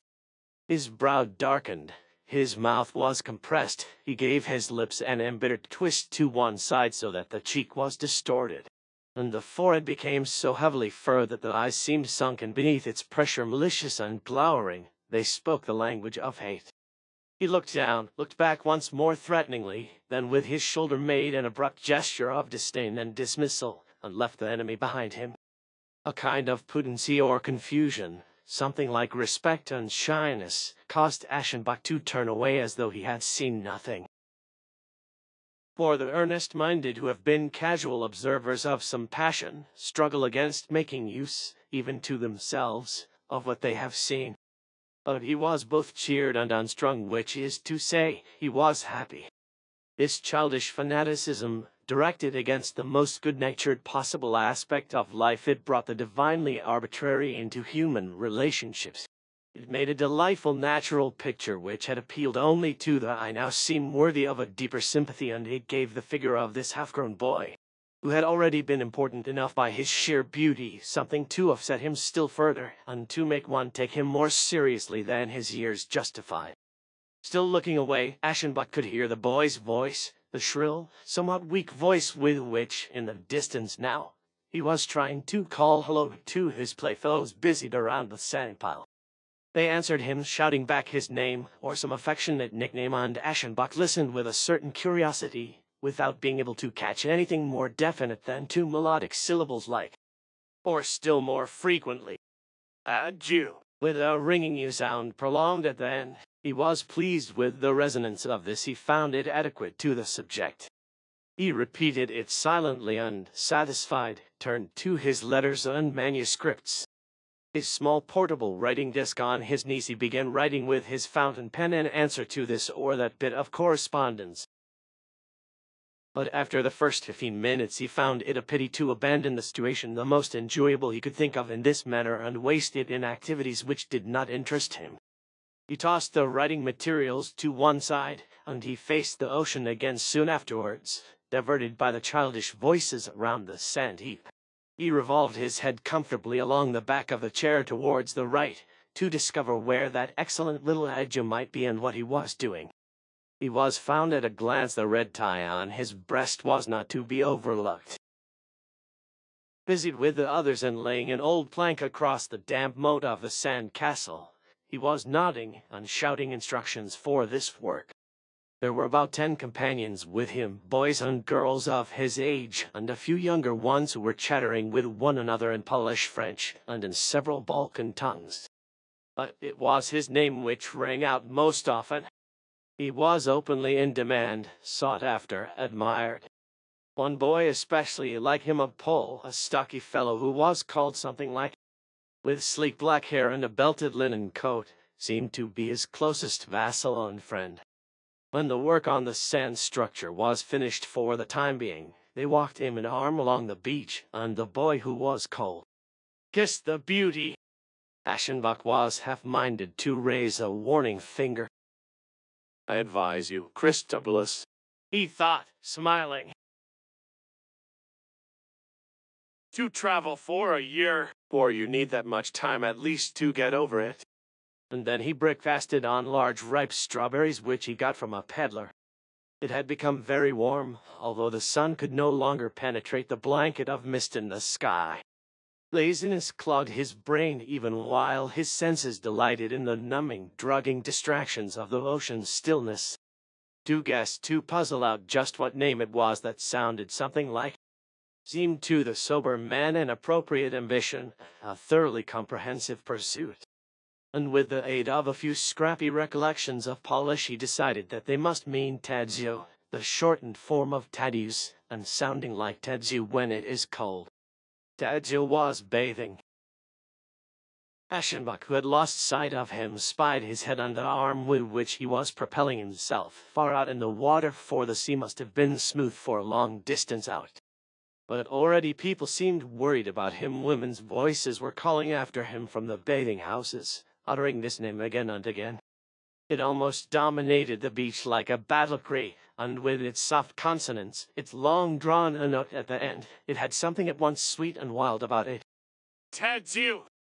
Tadzio! He turned back, beating the resistant water into a foam with his legs. He hurried, his head bent down over the waves. And to see how this living figure, graceful and clean-cut in its advance, with dripping curls, and lovely as some frail god, came up out of the depths of sky and sea, rose unseparated from the elements, this spectacle aroused a sense of myth. It was like some poet's recovery of time at its beginning, of the origin of forms and the birth of gods. Aschenbach listened with closed eyes to this song ringing within him, and he thought again that it was pleasant here, and that he would like to remain. Later, Tadzio was resting from his bath. He lay in the sand, wrapped in his white robe, which was drawn under the right shoulder, his head supported on his bare arm. And even when Aschenbach was not observing him, but was reading a few pages in his book, he hardly ever forgot that this boy was lying there, and that it would cost him only a slight turn of his head to the right to behold the mystery. It seemed that he was sitting here just to keep watch over his repose, busied with his own concerns, and yet constantly aware of this noble picture at his right, not far in the distance. And he was stirred by a paternal affection, the profound leaning which those who have devoted their thoughts to the creation of beauty feel towards those who possess beauty itself. A little past noon he left the beach, returned to the hotel, and was taken up to his room. He stayed there for some time in front of the mirror, looking at his gray hair, his tired, sharp features. At this moment he thought of his reputation, and of the fact that he was often recognized on the streets and observed with respect thanks to the sure aim and the appealing finish of his words. He called up all the exterior successes of his talent which he could think of, remembering also his elevation to the knighthood. Then he went down to the dining hall for lunch, and ate at his little table. As he was riding up in the lift after the meal was ended, a group of young people just coming from breakfast pressed into the swaying cage after him, and Tadzio entered too. He stood quite near to Aschenbach, for the first time so near that Aschenbach could see him, not with the aloofness of a picture, but in minute detail in all his human particularities. The boy was addressed by someone or other, and as he was answering with an indescribably agreeable smile, he stepped out again on the second floor, walking backwards and with his eyes lowered. Aschenbach thought, and he tried insistently to explain why this was so. But he had noticed that Tadzio's teeth were not all they should be. They were somewhat jagged and pale. The enamel did not look healthy. It had a peculiar brittleness and transparency, as is often the case with anemics. He is very frail. He is sickly. In all probability, he will not grow old. And he refused to reckon with the feeling of gratification or reassurance which accompanied this notion. He spent 2 hours in his room, and in the afternoon he rode in the Vaporetto across the full-smelling lagoon to Venice. He got off at San Marco, took tea on the piazza, and then, in accord with his schedule for the day, he went for a walk through the streets. Yet it was this walk which produced a complete reversal in his attitudes and his plans. An offensive sultriness lay over the streets. The air was so heavy that the smells pouring out of homes, stores, and eating houses became mixed with oil, vapors, clouds of perfume, and still other odors, and these would not blow away but hung in layers. Cigarette smoke remained suspended, disappearing very slowly. The crush of people along the narrow streets irritated rather than entertained the walker. The farther he went, the more he was depressed by the repulsive condition resulting from the combination of Sierra and Sirocco, which was at the same time both stimulating and enervating. He broke into an uncomfortable sweat. His eyes failed him, his chest became tight, he had a fever, the blood was pounding in his head. He fled from the crowded business streets across a bridge into the walks of the poor. On a quiet square, one of those forgotten and enchanting places which lie in the interior of Venice, he rested at the brink of a well, dried his forehead, and realized that he would have to leave here. For the second and last time it had been demonstrated that this city in this kind of weather was decidedly unhealthy for him. It seemed foolish to attempt a stubborn resistance, while the prospects for a change of wind were completely uncertain. A quick decision was called for. It was not possible to go home this soon. Neither summer nor winter quarters were prepared to receive him. But this was not the only place where there were sea and beach, and elsewhere these could be found without the lagoon and its malarial mists. He remembered a little watering place not far from Trieste which had been praised to him. Why not there? And without delay, so that this new change of location would still have time to do him some good. He pronounced this as good as settled, and stood up. At the next gondola station he took a boat back to San Marco, and was led through the dreary labyrinth of canals, under fancy marble balconies flanked with lions around the corners of smooth walls, past the sorrowing facades of palaces which mirrored large dilapidated business signs in the pulsing water. He had trouble arriving there, for the gondolier, who was in league with lace-makers and glass-blowers, was always trying to land him for inspections and purchases. And just as the bizarre trip through Venice would begin to cast its spell, the greedy business sense of the sunken queen did all it could to destroy the illusion. When he had returned to the hotel, he announced at the office before dinner that unforeseen developments necessitated his departure the following morning. He was assured of their regrets. He settled his accounts. He dined and spent the warm evening reading the newspapers in a rocking chair on the rear terrace. Before going to bed, he got his luggage all ready for departure. He did not sleep so well as he might, since the impending breakup made him restless.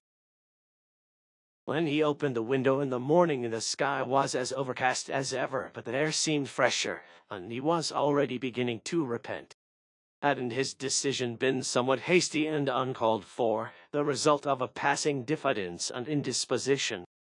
If he had delayed a little, if instead of surrendering so easily, he had made some attempt to adjust himself to the air of Venice, or to wait for an improvement in the weather, he would not be so rushed and inconvenienced, but could anticipate another forenoon on the beach like yesterday's. Too late. Now he would have to go on wanting what he had wanted yesterday. He dressed, and at about 8 o'clock rode down to the ground floor for breakfast. As he entered, the buffet room was still empty of guests. A few came in while he sat waiting for his order. With his teacup to his lips, he saw the polished girls and their governess appear rigid, with morning freshness, their eyes still red. They walked across to their table in the corner by the window. Immediately afterwards, the porter approached him, cap in hand, and warned him that it was time to go. The automobile is ready to take him and the other passengers to the Hotel Excelsior, and from here the motorboat will bring the ladies and gentlemen to the station through the company's private canal. Time is pressing. Aschenbach found that it was doing nothing of the sort. It was still over an hour before his train left. He was irritated by this hotel custom of hustling departing guests out of the house, and indicated to the porter that he wished to finish his breakfast in peace. The man retired hesitatingly, to appear again 5 minutes later. It is impossible for the car to wait any longer. Then he would take a cab and carry his trunk with him, Aschenbach replied in anger. He would use the public steamboat at the proper time, and he requested that it be left to him personally to worry about his departure. The employee bowed himself away. Pleased with the way he had warded off these importunate warnings, Aschenbach finished his meal at leisure. In fact, he even let the waiter bring him a newspaper. The time had become quite short when he finally arose. It was fitting that at the same moment Tadeu should come through the glass door. On the way to his table he walked in the opposite direction to Aschenbach, lowering his eyes modestly before the man with the gray hair and high forehead, only to raise them again in his delicious manner, soft and full upon him, and he had passed. Aschenbach thought, I did not see much of you. He did what was unusual with him, really formed the words on his lips and spoke them to himself. Then he added. After this he left, distributed tips, was ushered out by the small gentle manager in the French frock coat, and made off from the hotel on foot, as he had come. Going along the white blossoming avenue which crossed the island to the steamer bridge, accompanied by the house servant carrying his hand luggage, he arrived, took his place, and then followed a painful journey through all the depths of regret. It was the familiar trip across the lagoon, past San Marco, up the Grand Canal. Aschenbach sat on the circular bench at the bow, his arms supported against the railing, shading his eyes with his hand. The public gardens were left behind. The Piazzetta opened up once more in princely splendor and was gone. Then came the great flock of palaces, and as the channel made a turn the magnificently slung marble arch of the Relta came into view. The traveler was watching. His emotions were in conflict. The atmosphere of the city, this slightly foul smell of sea and swamp which he had been so anxious to avoid, he breathed it now in deep, exquisitely painful draughts. Was it possible that he had not known, had not considered just how much he was attached to all this? What had been a partial misgiving this morning, a faint doubt as to the advisability of his move, now became a distress, a positive misery, a spiritual hunger, and so bitter that it frequently brought tears to his eyes, while he told himself that he could not possibly have foreseen it. Hardest of all to bear, at times completely insufferable, was the thought that he would never see Venice again, that this was a leave-taking forever. Since it had been shown for the second time that the city affected his health, since he was compelled for the second time to get away in all haste, from now on he would have to consider it a place impossible and forbidden to him, a place which he was not equal to, and which it would be foolish for him to visit again. Yes, he felt that if he left now, he would be shamefaced and defiant enough never to see again the beloved city which had twice caused him a physical breakdown. And of a sudden this struggle between his desires and his physical strength seemed to the aging man so grave and important, his physical defeat seemed so dishonorable, so much a challenge to hold out at any cost, that he could not understand the ready submissiveness of the day before, when he had decided to give in without attempting any serious resistance. Meanwhile the steamboat was nearing the station. Pain and perplexity increased. He became distracted. In his affliction, he felt that it was impossible to leave, and just as impossible to turn back. The conflict was intense as he entered the station. It was very late. There was not a moment to lose if he was to catch the train. He wanted to, and he did not want to. But time was pressing. It drove him on. He hurried to get his ticket, and looked about in the tumult of the hall for the officer on duty here from the hotel. The man appeared and announced that the large trunk had been transferred. Transferred already? Yes, thank you, to Como. To Como! And in the midst of hasty running back and forth, angry questions and confused answers, it came to light that the trunk had already been sent with other foreign baggage from the express office of the Hotel Excelsior in a completely wrong direction. Aschenbach had difficulty in preserving the expression which was required under these circumstances. He was almost convulsed with an adventurous delight and unbelievable hilarity. The employee rushed off to see if it were still possible to stop the trunk, and as was to be expected, he returned with nothing accomplished. Aschenbach declared that he did not want to travel without his trunk, but had decided to go back and wait at the beach hotel for its return. Was the company's motorboat still at the station? The man assured him that it was lying at the door. With Italian volubility, he persuaded the clerk at the ticket window to redeem the cancelled ticket. He swore that they would act speedily, that no time or money would be spared in recovering the trunk promptly, and so the strange thing happened that, 20 minutes after his arrival at the station, the traveler found himself again on the Grand Canal, returning to the Lido. Here was an adventure wonderful, abashing, and comically dreamlike beyond belief, places which he had just bid farewell to forever in the most abject misery, yet he had been turned and driven back by fate, and was seeing them again in the same hour. The spray from the bow, washing between gondolas and steamers with an absurd agility, shot the speedy little craft ahead to its goal, while the one passenger was hiding the nervousness and ebullience of a truant boy under the mask of resigned anger.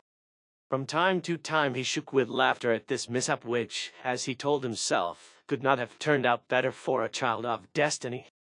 There were explanations to be given, expressions of astonishment to be faced, and then, he told himself, everything would be all right then, a misfortune would be avoided, a grave error rectified.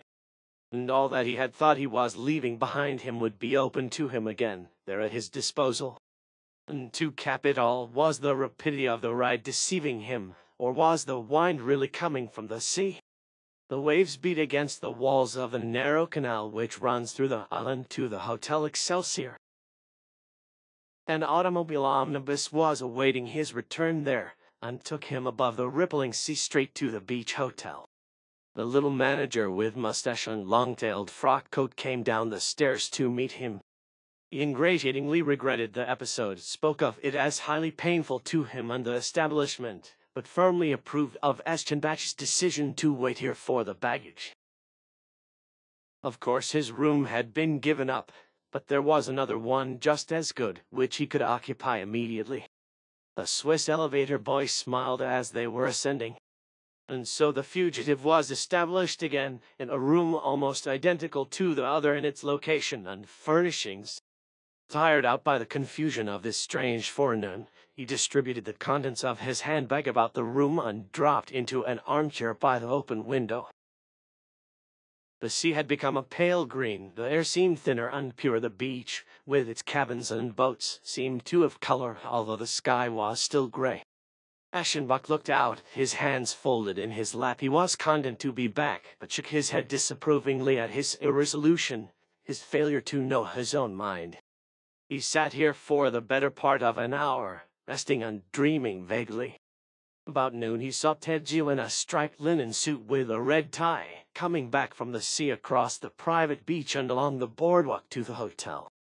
Aschenbach recognized him from this altitude. Before he had actually set eyes on him, he was about to think some such words as, "Well, Tadgio, there you are again." But at the same moment he felt this careless greeting go down before the truth in his heart. He felt the exhilaration of his blood, a conflict of pain and pleasure, and he realized that it was Tadgio who had made it so difficult for him to leave. He sat very still, entirely unobserved from this height, and looked within himself. His features were alert, his eyebrows raised, and an attentive, keenly inquisitive smile distended his mouth.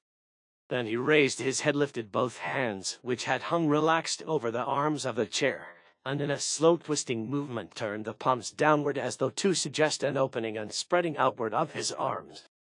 It was a spontaneous act of welcome, of calm acceptance. Day after day now the naked god with the hot cheeks drove his fire-breathing quadriga across the expanses of the sky, and his yellow locks fluttered in the assault of the east wind. A white silk sheen stretched over the slowly simmering ponto. The sand glowed. Beneath the quaking silver blue of the either rust-colored canvases were spread in front of the beach bathing houses, and the afternoons were spent in the sharply demarcated spots of shade which they cast. But it was also delightful in the evening, when the vegetation in the park had the smell of balsam, and the stars were working through their courses above, and the soft persistent murmur of the sea came up enchantingly through the night. Such evenings contained the cheering promise that more sunny days of casual idleness would follow, dotted with countless closely interspersed possibilities of well-timed accidents. The guest who was detained here by such an accommodating mishap did not consider the return of his property as sufficient grounds for another departure. He suffered some inconvenience for 2 days, and had to appear for meals in the large dining room in his traveling clothes. When the strayed luggage was finally deposited in his room again, he unpacked completely and filled the closet and drawers with his belongings. He had decided to remain here indefinitely, content now that he could pass the hours on the beach in a silk suit and appear for dinner at his little table again in appropriate evening dress. The comfortable rhythm of this life had already cast its spell over him. He was soon enticed by the ease, the mild splendor of his program. Indeed, what a place to be in when the usual allurement of living in watering places on southern shores was coupled with the immediate nearness of the most wonderful of all cities. Aschenbach was not a lover of pleasure. Whenever that was some call for him to take a holiday, to indulge himself, you have a good time, and this was especially true at an earlier age. Restlessness and repugnance soon drove him back to his rigorous toil, the faithful sober efforts of his daily routine. Except that this place was bewitching him, relaxing his will, making him happy. In the mornings, under the shelter of his bathing house, letting his eyes roam dreamily in the blue of the southern sea, or on a warm night as he leaned back against the cushions of the gondola, carrying him under the broad starry sky home to the Lido from the Piazza di San Marco after long hours of idleness and the brilliant lights, the melting notes of the serenade were being left behind. He often recalled his place in the mountains, the scene of his battles in the summer, where the clouds blew low across his garden, and terrifying storms put out the lamps at night, and the crows that were swinging in the tops of the pine trees. And everything seemed just right to him, as though he were lifted into the Elysian fields on the borders of the earth, where man enjoys the easiest life, where there is no snow or winter, nor storms and pouring rains, but where Oceanus continually sends forth gentle cooling breezes, and the days pass in a blessed inactivity, without work, without effort, devoted wholly to the sun and to the feast days of the sun. Aschenbach saw the boy Tedzio frequently, almost constantly. Owing to the limited range of territory and the regularity of their lives, the beauty was near him at short intervals throughout the day. He met him everywhere, in the lower rooms of the hotel, on the cooling water trips to the city and back, in the arcades of the square, and at times when he was especially lucky ran across him on the streets. But principally, and with the most gratifying regularity, the forenoon on the beach allowed him to admire and study this rare spectacle at his leisure. Yes, it was this guarantee of happiness, this daily recurrence of good fortune, which made his stay here so precious, and gave him such pleasure in the constant procession of sunny days. He was up as early as he used to be when under the driving pressure of work, and was on the beach before most people, when the sun was still mild and the sea lay blinding white in the dreaminess of morning. He spoke amiably to the guard of the private beach, and also spoke familiarly to the barefoot, white-bearded old man who had prepared his place for him, stretching the brown canopy and bringing the furniture of the cabin out on the platform.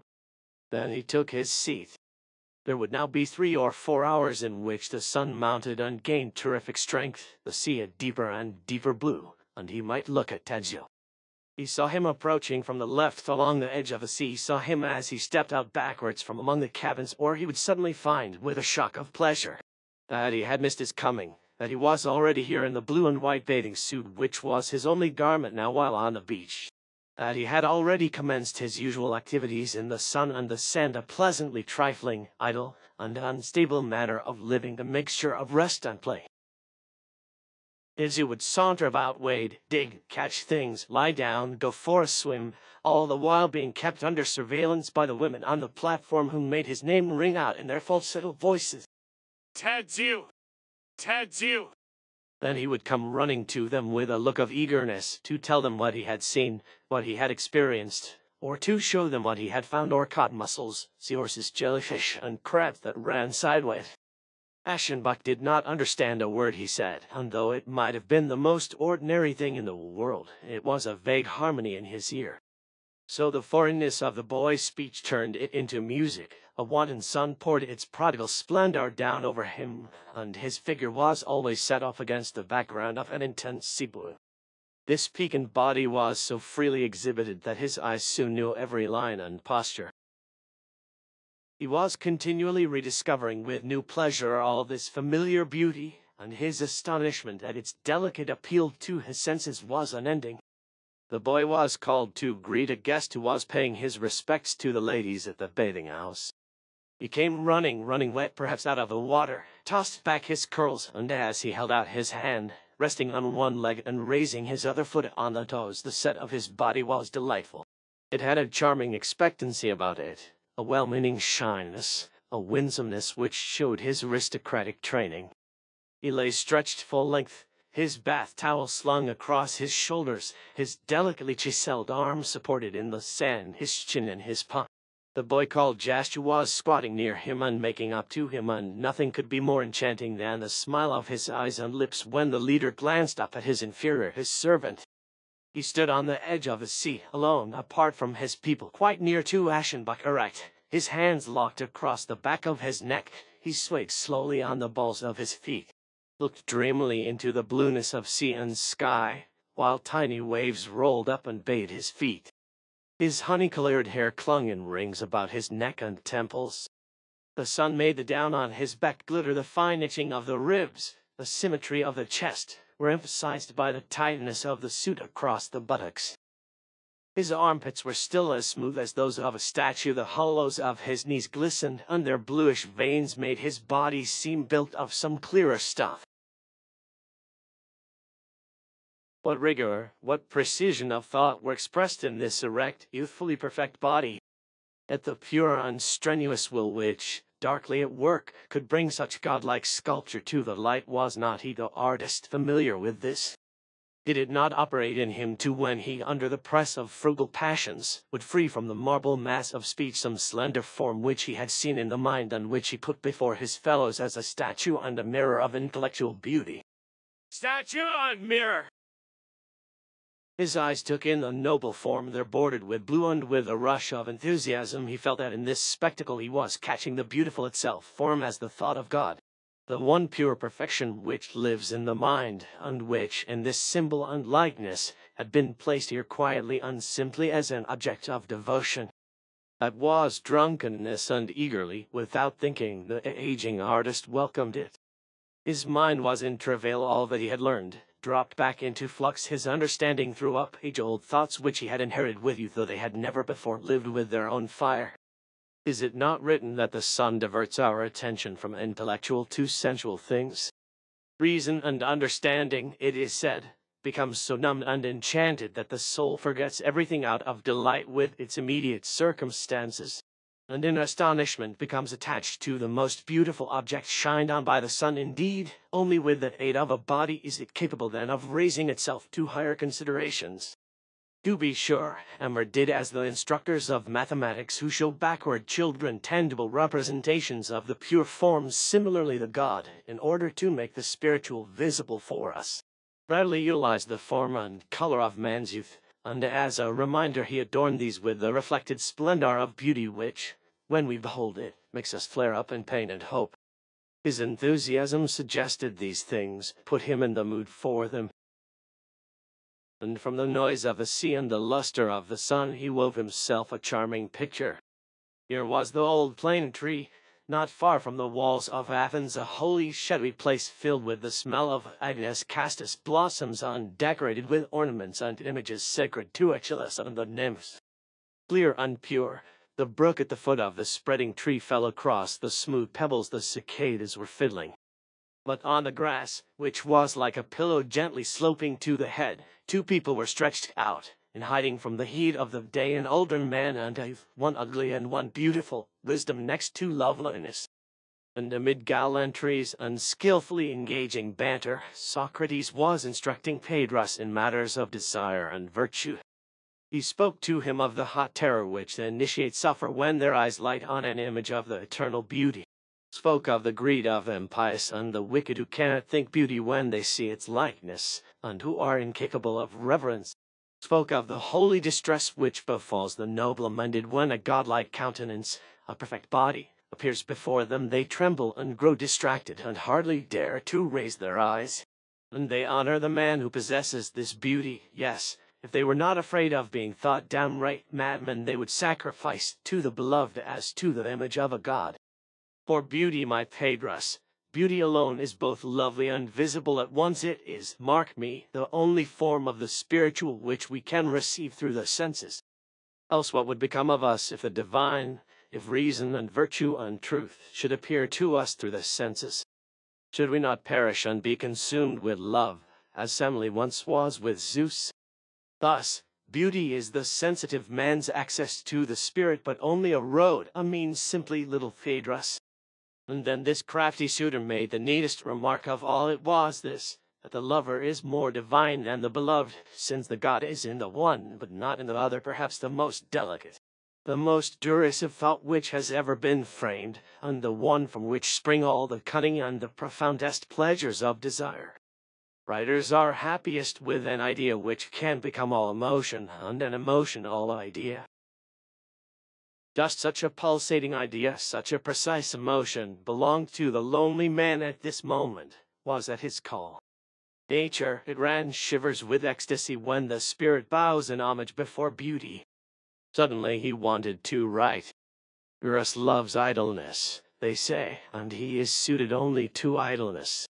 But at this point in the crisis, the affliction became a stimulus towards productivity.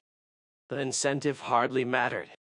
A request, an agitation for an open statement on a certain large burning issue of culture and taste, was going about the intellectual world and had finally caught up with the traveler here. He was familiar with the subject. It had touched his own experience, and suddenly he felt an irresistible desire to display it in the light of his own version. And he even went so far as to prefer working in Tad's presence, taking the scope of the boy as a standard for his writing, making his style follow the lines of this body which seemed godlike to him, and carrying his beauty over into the spiritual, just as the eagle once carried the Trojan stag up into the ether. Never had his joy in words been more sweet. He had never been so aware that Eros is in the word as during those perilously precious hours when, at his crude table under the canopy, facing the idol and listening to the music of his voice, he followed Tad's beauty in the forming of his little tract, a page and a half of choice prose which was soon to excite the admiration of many through its clarity, its poise, and the vigorous curve of its emotion. Certainly it is better for people to know only the beautiful product as finished, and not in its conception, its conditions of origin. For knowledge of the sources from which the artist derives his inspiration would often confuse and alienate, and in this way detract from the effects of his mastery. Strange hours! Strangely enervating efforts! Rare creative intercourse between the spirit and the body. When Aschenbach put away his work and started back from the beach, he felt exhausted, or in dispersion even, and it was as though his conscience were complaining after some transgression. The following morning, as he was about to leave the hotel, he looked off from the steps and noticed that Tadzio, who was alone and was already on his way towards the sea, was just approaching the private beach. He was half tempted by the simple notion of seizing this opportunity to strike up a casual friendly acquaintanceship with the boy who had been the unconscious source of so much agitation and upheaval. He wanted to address him and enjoy the answering look in his eyes. The boy was sauntering along. He could be overtaken, and Aschenbach quickened his pace. He reached him on the boardwalk behind the bathing houses, was about to lay a hand on his head and shoulders, and some word or other, an amiable phrase in French, was on the tip of his tongue. But he felt that his heart, due also perhaps to his rapid stride, was beating like a hammer, and he was so short of breath that his voice would have been tight and trembling. He hesitated. He tried to get himself under control. Suddenly he became afraid that he had been walking too long so close behind the boy. He was afraid of arousing curiosity and causing him to look back questioningly. He made one more spurt, failed, surrendered, and passed with bowed head. He thought immediately, "Too late!" Yet was it too late? This step which he had just been on the verge of taking would very possibly have put things on a sound, free and easy basis, and would have restored him to wholesome soberness. But the fact was that Aschenbach did not want soberness. His intoxication was too precious. Who can explain the stamp and the nature of the artist? Who can understand this deep instinctive welding of discipline and license? For to be unable to want wholesome soberness is license. Aschenbach was no longer given to self-criticism. His tastes, the mental caliber of his years, his self-respect, ripeness, and a belated simplicity made him unwilling to dismember his motives and to debate whether his impulses were the result of conscientiousness or of dissolution and weakness. He was embarrassed, as he feared that someone or other, if only the guard on the beach, must have observed his pursuit and defeat. He was very much afraid of the ridiculous. Further, he joked with himself about his comically pious distress. He thought, Down like a rooster, with his wings hanging miserably in the battle. It really is a God who can, at one sight of his loveliness, break our courage this way and force down our pride so thoroughly. He toyed and skirmished with his emotions, and was far too haughty to be afraid of them. He had already ceased thinking about the time when the vacation period which he had fixed for himself would expire. The thought of going home never even suggested itself. He had sent for an ample supply of money. His only concern was with the possible departure of the Polish family. By a casual questioning of the hotel barber, he had contrived to learn that these people had come here only a short time before his own arrival. The sun browned his face and hands. The invigorating salt breezes made him feel fresher. Once he had been in the habit of expending on his work every bit of nourishment which food, sleep, or nature could provide him, and similarly now he was generous and uneconomical, letting pass off as elation and emotion all the daily strengthening derived from sun, idleness, and sea air. His sleep was fitful. The preciously uniform days were separated by short nights of happy unrest. He did retire early, for at 9 o'clock, when Tadzio had disappeared from the scene, the day seemed over. But at the first gray of dawn he was awakened by a gently insistent shock. He suddenly remembered his adventure. He could no longer remain in bed. He rose, and clad lightly against the chill of morning, he sat down by the open window to await the rising of the sun. Revived by his sleep, he watched this miraculous event with reverence. Sky and earth, and sea still lay in glassy, ghost-like twilight. A dying star still floated in the emptiness of space, but a breeze started up, a winged message from habitations beyond reach, telling that Eros was rising from beside her husband. And that first sweet reddening in the farthest stretches of sky and sea took place by which the sentiency of creation is announced. The goddess was approaching, the seductress of youth who stole Cleitus and Cephalus, and despite the envy of all the Olympians enjoyed the love of handsome Orion. A strewing of roses began there on the edge of the world, and unutterably pure, glowing and blooming. Childish clouds, lighted and shined through, floated like busy little cupids in the rosy, bluish mist. Purple fell upon the sea, which seemed to be simmering and washing the color towards him. Golden spears shot up into the sky from behind. The splendor caught fire silently, and with godlike power an intense flame of licking tongues broke out, and with rattling hoofs the brothers' sacred chargers mounted the horizon. Lighted by the god's brilliance, he sat there, keeping watch alone. He closed his eyes, letting this glory play against the lids. Past emotions, precious early afflictions and yearnings which had been stifled by his rigorous program of living were now returning in such strange new forms. With an embarrassed, astonished smile, he recognized them. He was thinking, dreaming slowly. His lips formed a name, And still smiling, with his face turned upwards, hands folded in his lap, he fell asleep again in his chair. But the day which began with such fiery solemnity underwent a strange mythical transformation. Where did the breeze originate which suddenly began playing so gently and insinuatingly, like some whispered suggestion, about his ears and temples? Little white choppy clouds stood in the sky in scattered clumps like the pasturing herds of the gods. A stronger wind arose, and the steeds of Poseidon came prancing up, and along with them the steers which belonged to the bullock god, bellowing and lowering their horns as they ran. Yet among the detritus of the more distant beach, waves were hopping forward like agile goats. He was caught in the enchantment of a sacredly distorted world full of panic life, and he dreamed delicate legends. Often when the sun was sinking behind Venice, he would sit on a bench in the park observing Tetsuo, who was dressed in a white suit with a colored sash and was playing ball on the smooth gravel, and it was Hyacinth that he seemed to be watching. Hyacinth, who was to die because two gods loved him.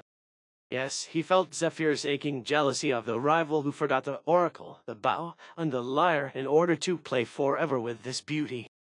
He saw the discus, guided by a pitiless envy, strike the lovely head. He too, growing pale, caught the drooping body, and the flower sprung from this sweet blood bore the inscription of his unending grief. Nothing is more unusual and strained than the relationship between people who know each other only with their eyes, who meet daily, even hourly, and yet are compelled, by force of custom or their own caprices, to say no word or make no move of acknowledgment, but to maintain the appearance of an aloof unconcern. There is a restlessness and a surcharged curiosity existing between them, the hysteria of an unsatisfied, unnaturally repressed desire for acquaintanceship and intercourse, and especially there is a kind of tense respect. For one person loves and honors another so long as he cannot judge him, and desire is an evidence of incomplete knowledge. Some kind of familiarity had necessarily to form itself between Eschenbach and young Tetsuo, and it gave the elderly man keen pleasure to see that his sympathies and interests were not left completely unanswered. For example, when the boy appeared on the beach in the morning and was going towards his family's bathing house, what had induced him never to use the boardwalk on the far side of it anymore, but to stroll along the front path through the sand past Eschenbach's habitual place, and often unnecessarily close to him, almost touching his table or his chair even? Did the attraction, the fascination of an overpowering emotion have such an effect upon the frail unthinking object of it? Eschenbach watched daily for Tetsuo to approach, and sometimes he acted as though he were occupied when this event was taking place, and he let the boy pass unobserved. But at other times he would look up, and their glances met. They were both in deep earnest when this occurred. Nothing in the elderly man's cultivated and dignified expression betrayed any inner movement, but there was a searching look in Tetsuo's eyes, a thoughtful questioning. He began to falter, looked down, then looked up again charmingly, and when he had passed, something in his bearing seemed to indicate that it was only his breeding which kept him from turning round. Once, however, one evening, things turned out differently. The Polish children and their governess had been missing at dinner in the large hall. Eschenbach had noted this uneasily.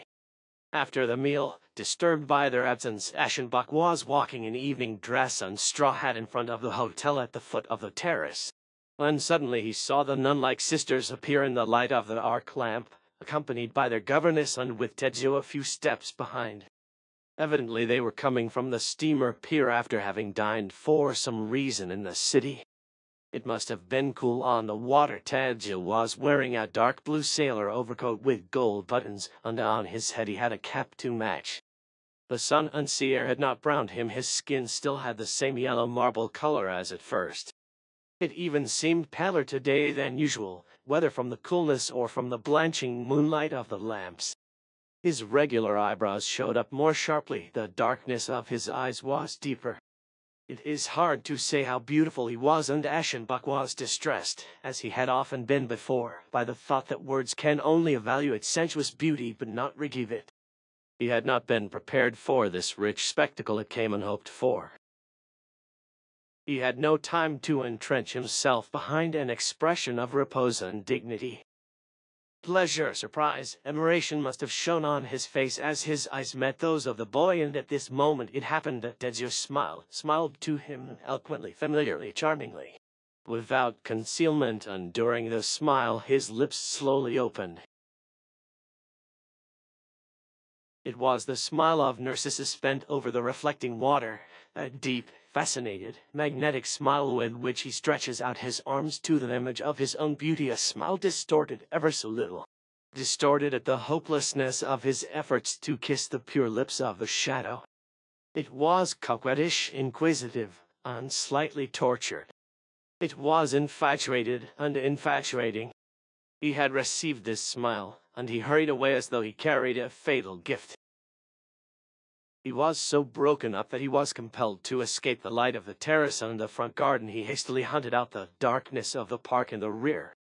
Strangely indignant and tender admonitions wrung themselves out of him. You dare not smile like that. Listen, no one dare smile like that to another. He threw himself down on a bench in a frenzy. He breathed the night smell of the vegetation. And leaning back, his arms loose, overwhelmed, with frequent chills running through him, he whispered the fixed formula of desire: impossible in this case, absurd, abject, ridiculous, and yet holy, even in this case venerable. During his 4th week at the Lido, Gustav von Aschenbach made several sinister observations touching on the world about him. First, it seemed to him that as the season progressed, the number of guests at the hotel was diminishing rather than increasing, and Germany especially seemed to be dropping away, so that finally he heard nothing but foreign sounds at table and on the beach. Then one day, in conversation with the barber, whom he visited often, he caught a word which startled him. The man had mentioned a German family that left soon after their arrival. He added glibly and flatteringly, "But you are staying, sir. You have no fear of the plague." "The plague?" he repeated. The gossiper was silent, made out as though busy with other things, ignored the question. When it was put more insistently, he declared that he knew nothing, and with embarrassing volubility he tried to change the subject. That was about noon. In the afternoon there was a calm, and Aschenbach rode to Venice under an intense sun. For he was driven by a mania to follow the Polish children whom he had seen with their governess taking the road to the steamer pier. He did not find the idol at San Marco. But while sitting over his tea at his little round iron table on the shady side of the square, he suddenly detected a peculiar odor in the air which, it seemed to him now, he had noticed for days without being consciously aware of it. The smell was sweetish and drug-like, suggesting sickness, and wounds, and a suspicious cleanliness. He tested and examined it thoughtfully, finished his luncheon, and left the square on the side opposite the church. The smell was stronger where the street narrowed. On the corners printed posters were hung giving municipal warnings against certain diseases of the gastric system liable to occur at this season, against the eating of oysters and clams, and also against the water of the canals. The euphemistic nature of the announcement was palpable. Groups of people had collected in silence on the bridges and squares, and the foreigner stood among them, scenting and investigating. At a little shop he inquired about the fatal smell, asking the proprietor, who was leaning against his door surrounded by coral chains and imitation amethyst jewelry. The man measured him with heavy eyes, and brightened up hastily. He answered with a gesture, "A regulation of the police which must be taken for what it is worth. This weather is oppressive, the sirocco is not good for the health. In short, you understand, an exaggerated prudence perhaps."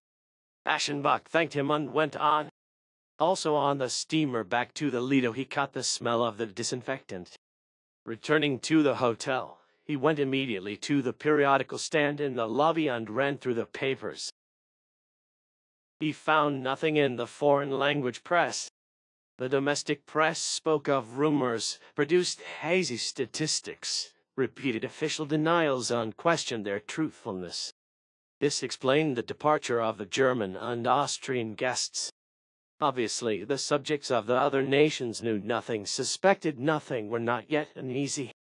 Aschenbach thought angrily, as he threw the papers back on the table. Do keep that quiet. But at the same moment he was filled with satisfaction over the adventure that was to befall the world about him. For passion, like crime, is not suited to the secure daily rounds of order and well-being, and every slackening in the bourgeois structure, every disorder and affliction of the world, must be held welcome, since they bring with them a vague promise of advantage. So Aschenbach felt a dark contentment with what was taking place, under cover of the authorities, in the dirty alleys of Venice. This wicked secret of the city was welded with his own secret, and he too was involved in keeping it hidden. For in his infatuation he cared about nothing but the possibility of Ted just leaving, and he realized with something like terror that he would not know how to go on living if this occurred. Lately he had not been relying simply on good luck and the daily routine for his chances to be near the boy and look at him. He pursued him, stalked him. On Sundays, for instance, the Poles never appeared on the beach. He guessed that they must be attending Mass at San Marco. He hurried there, and stepping from the heat of the square into the golden twilight of the church, he found the boy he was hunting bowed over a prie-dieu, praying. Then he stood in the background, on the cracked mosaic floor, with people on all sides kneeling, murmuring, and making the sign of the cross. And the compact grandeur of this oriental temple weighed heavily on his senses. In front, the richly ornamented priest was conducting the office, moving about and singing incense poured forth, clouding the weak little flame of the candle on the altar, and with the sweet, stuffy sacrificial odor another seemed to commingle faintly the smell of the infested city. But through the smoke and the sparkle Aschenbach saw how the boy there in front turned his head, hunted him out, and looked at him. When the crowd was streaming out through the open portals into the brilliant square with its swarms of pigeons, the lover hid in the vestibule. He kept traitor cover. He lay in wait. He saw the Poles quit the church, saw how the children took ceremonious leave of their mother, and how she turned towards the Piazzetta on her way home. He made sure that the boy, the nun-like sisters, and the governess took the road to the right through the gateway of the dock tower and into the Merceria. And after giving them a slight start, he followed them furtively on their walk through Venice. He had to stand still when they stopped, had to take flight in shops and courts to let them pass when they turned back. He lost them hot and exhausted. He hunted them over bridges and down dirty blind alleys, and he underwent minutes of deadly agony when suddenly he saw them coming towards him in a narrow passage where escape was impossible. Yet it could not be said that he suffered. He was drunk, and his steps followed the promptings of the demon who delights in treading human reason and dignity underfoot. In one place Tadzio and his companions took a gondola, and shortly after they had pushed off from the shore, Aschenbach, who had hidden behind some structure while they were climbing in, now did the same. He spoke in a hurried undertone as he directed the rower, with the promise of a generous tip, to follow unnoticed and at a distance that gondola which was just rounding the corner. And he thrilled when the man, with the roguish willingness of an accomplice, assured him in the same tone that his wishes would be carried out faithfully. Leaning back against the soft black cushions, he rocked and glided towards the other black-beaked craft where his passion was drawing him. At times it escaped, then he felt worried and uneasy. But his pilot, as though skilled in such commissions, was always able through sly maneuvers, speedy diagonals and shortcuts, to bring the quest into view again. The air was quiet and smelly, the sun burned down strong through the slate-colored mist. Water slapped against the wood and stone. The call of the gondolier, half warning, half greeting, was answered with a strange obedience far away in the silence of the labyrinth. White and purple umbels with the scent of almonds hung down from little elevated gardens over crumbling walls. Arabian window casings were outlined through the murkiness. The marble steps of a church descended into the water. A beggar squatted there, protesting his misery, holding out his hat, and showing the whites of his eyes as though he were blind. An antiquarian in front of his den fawned on the passerby and invited him to stop in the hopes of swindling him. That was Venice, the flatteringly unsuspiciously beautiful this city, half legend, half snare for strangers. In its foul air art once flourished gluttonously and had suggested to its musicians seductive notes which cradle and lull.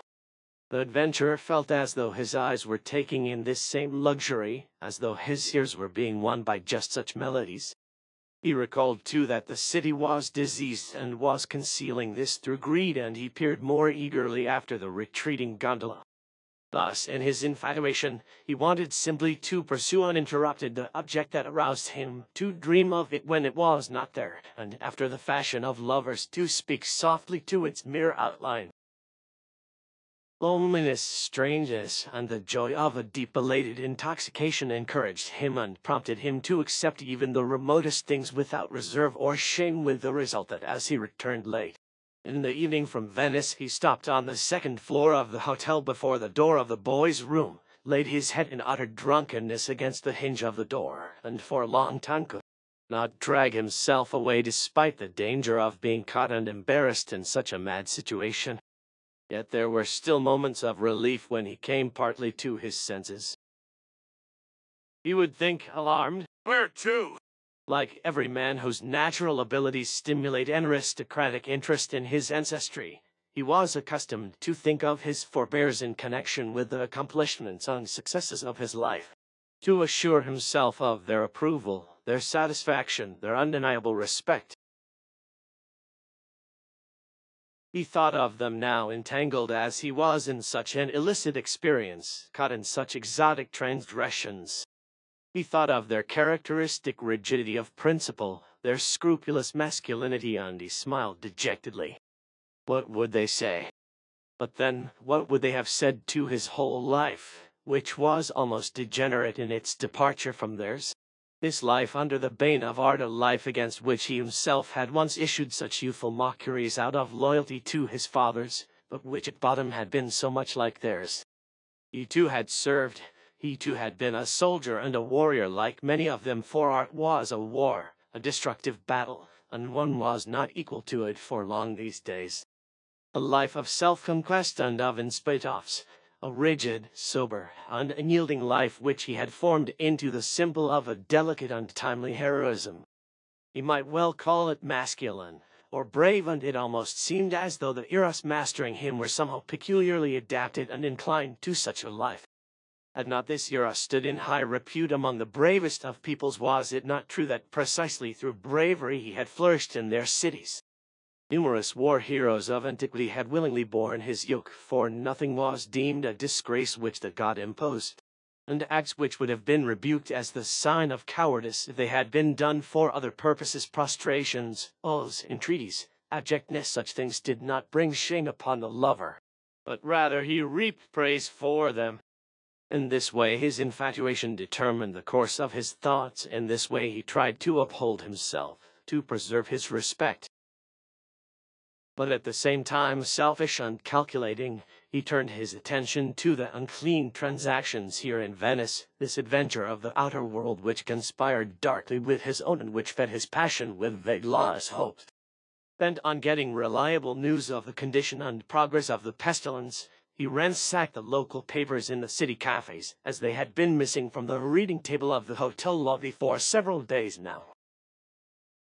Statements alternated with disavowals.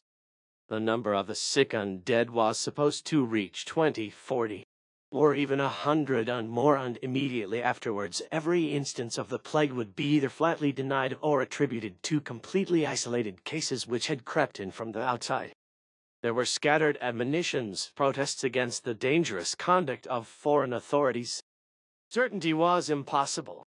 Nevertheless, the lone man felt especially entitled to participate in the secret, and although he was excluded, he derived a grotesque satisfaction from putting embarrassing questions to those who did know, and as they were pledged to silence, forcing them into deliberate lies.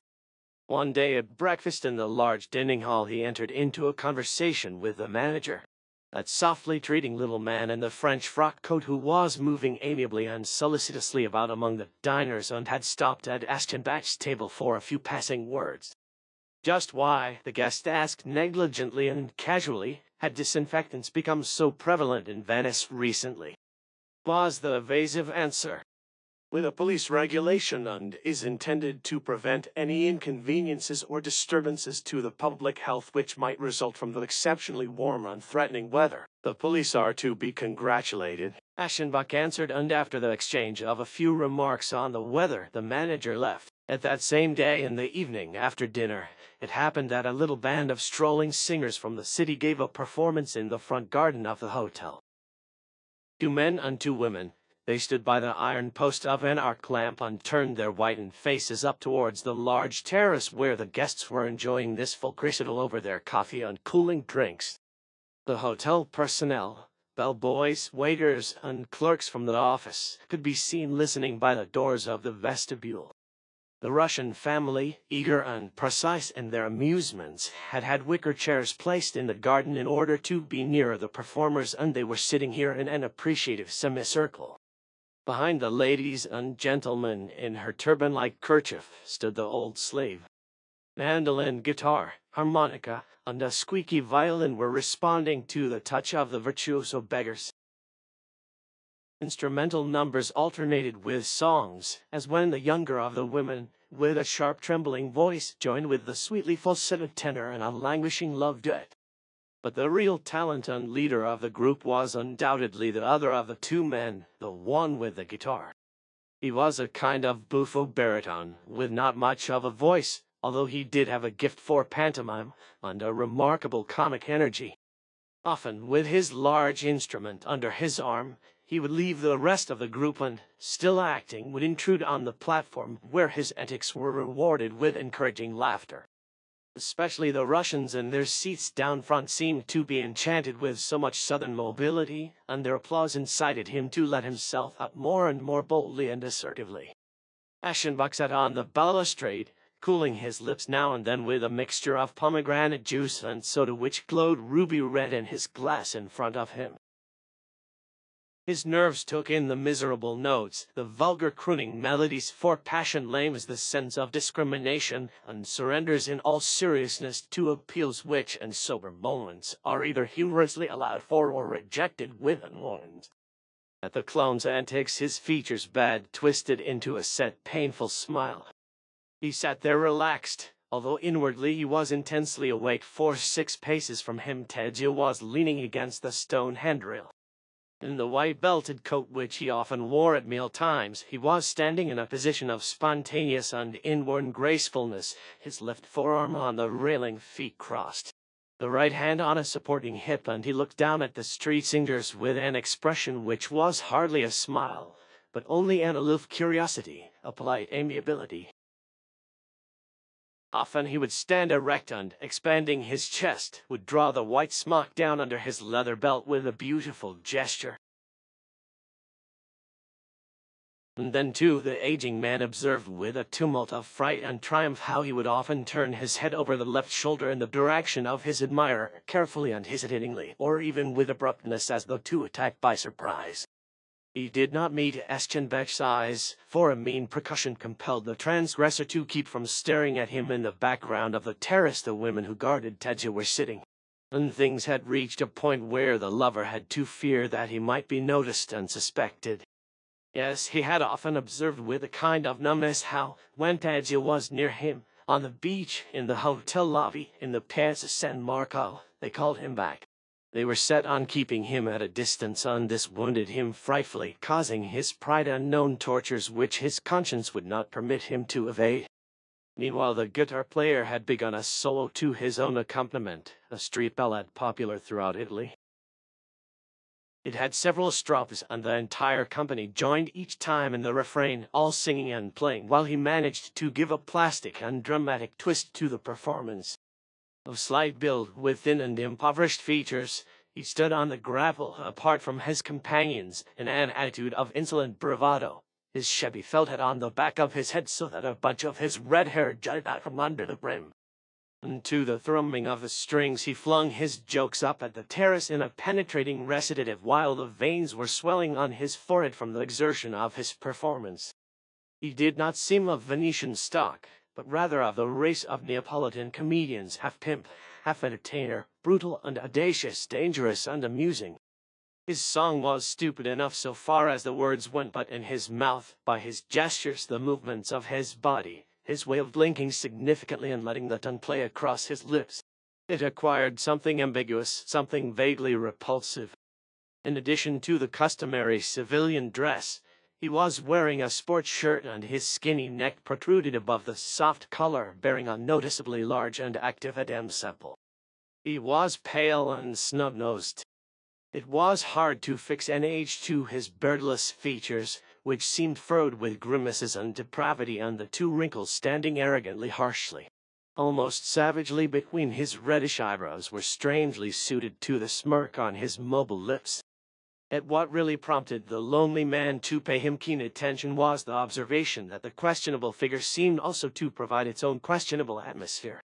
For each time they came to the refrain, the singer, amid buffoonery and familiar handshakes, began a grotesque circular march which brought him immediately beneath Aschenbach's plate. And each time this happened there blew up to the terrace from his clothes and body a strong carbolic smell. After the song was ended, he began collecting money. He started with the Russians, who were evidently willing to spend, and then came up the stairs. Up here he showed himself just as humble as he had been bold during the performance. Cringing and bowing, he stole about among the tables, and a smile of obsequious cunning exposed his strong teeth, while the two wrinkles still stood ominously between his red eyebrows. This singular character collecting money too live on, they eyed him with a curiosity and a kind of repugnance. They tossed coins into his felt hat with the tips of their fingers and were careful not to touch him.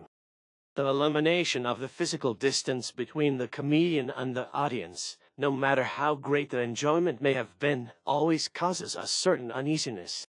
He felt it, and tried to excuse it by grovelling. He came up to Aschenbach, and along with him the smell, which no one else seemed concerned about. The recluse said in an undertone, almost mechanically, "They are disinfecting Venice." "Why?" The jester answered hoarsely, "On account of the police. That is a precaution, sir, with such heat, and the sirocco. The sirocco is oppressive.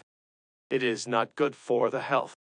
He spoke as though astonished that any one could ask such things, and demonstrated with his open hand how oppressive the sirocco was. Aschenbach asked quietly, between his teeth. The clown's muscular features fell into a grimace of comical embarrassment. "A plague? What kind of plague? Perhaps our police are a plague." "You like to joke. A plague? Of all things!" "A precautionary measure, you understand. A police regulation against the effects of the oppressive weather." "Very well," Aschenbach said several times curtly and quietly, and he quickly dropped an unduly large coin into the hat. Then with his eyes he signaled the man to leave. He obeyed, smirking and bowing. But he had not reached the stairs before two hotel employees threw themselves upon him, and with their faces close to his began a whispered cross-examination. He shrugged his shoulders, he gave assurances, he swore that he had kept quiet, that was evident. He was released, and he returned to the garden. Then, after a short conference with his companions, he stepped out once more for a final song of thanks and leave-taking. It was a rousing song which the recluse never recalled having heard before. An incomprehensible dialect, with a laugh refrain in which the troupe joined regularly at the tops of their voices. At this point both the words and the accompaniment of the instruments stopped, with nothing left but a laugh which was somehow arranged rhythmically, although very naturally done, and the soloist especially showed great talent in giving it a most deceptive vitality. At the renewal of his professional distance from the audience, he had recovered all his boldness again, and the artificial laugh that he directed up towards the terrace was derisive. Even before the end of the articulate portion of the stroke, he seemed to struggle against an irresistible tickling.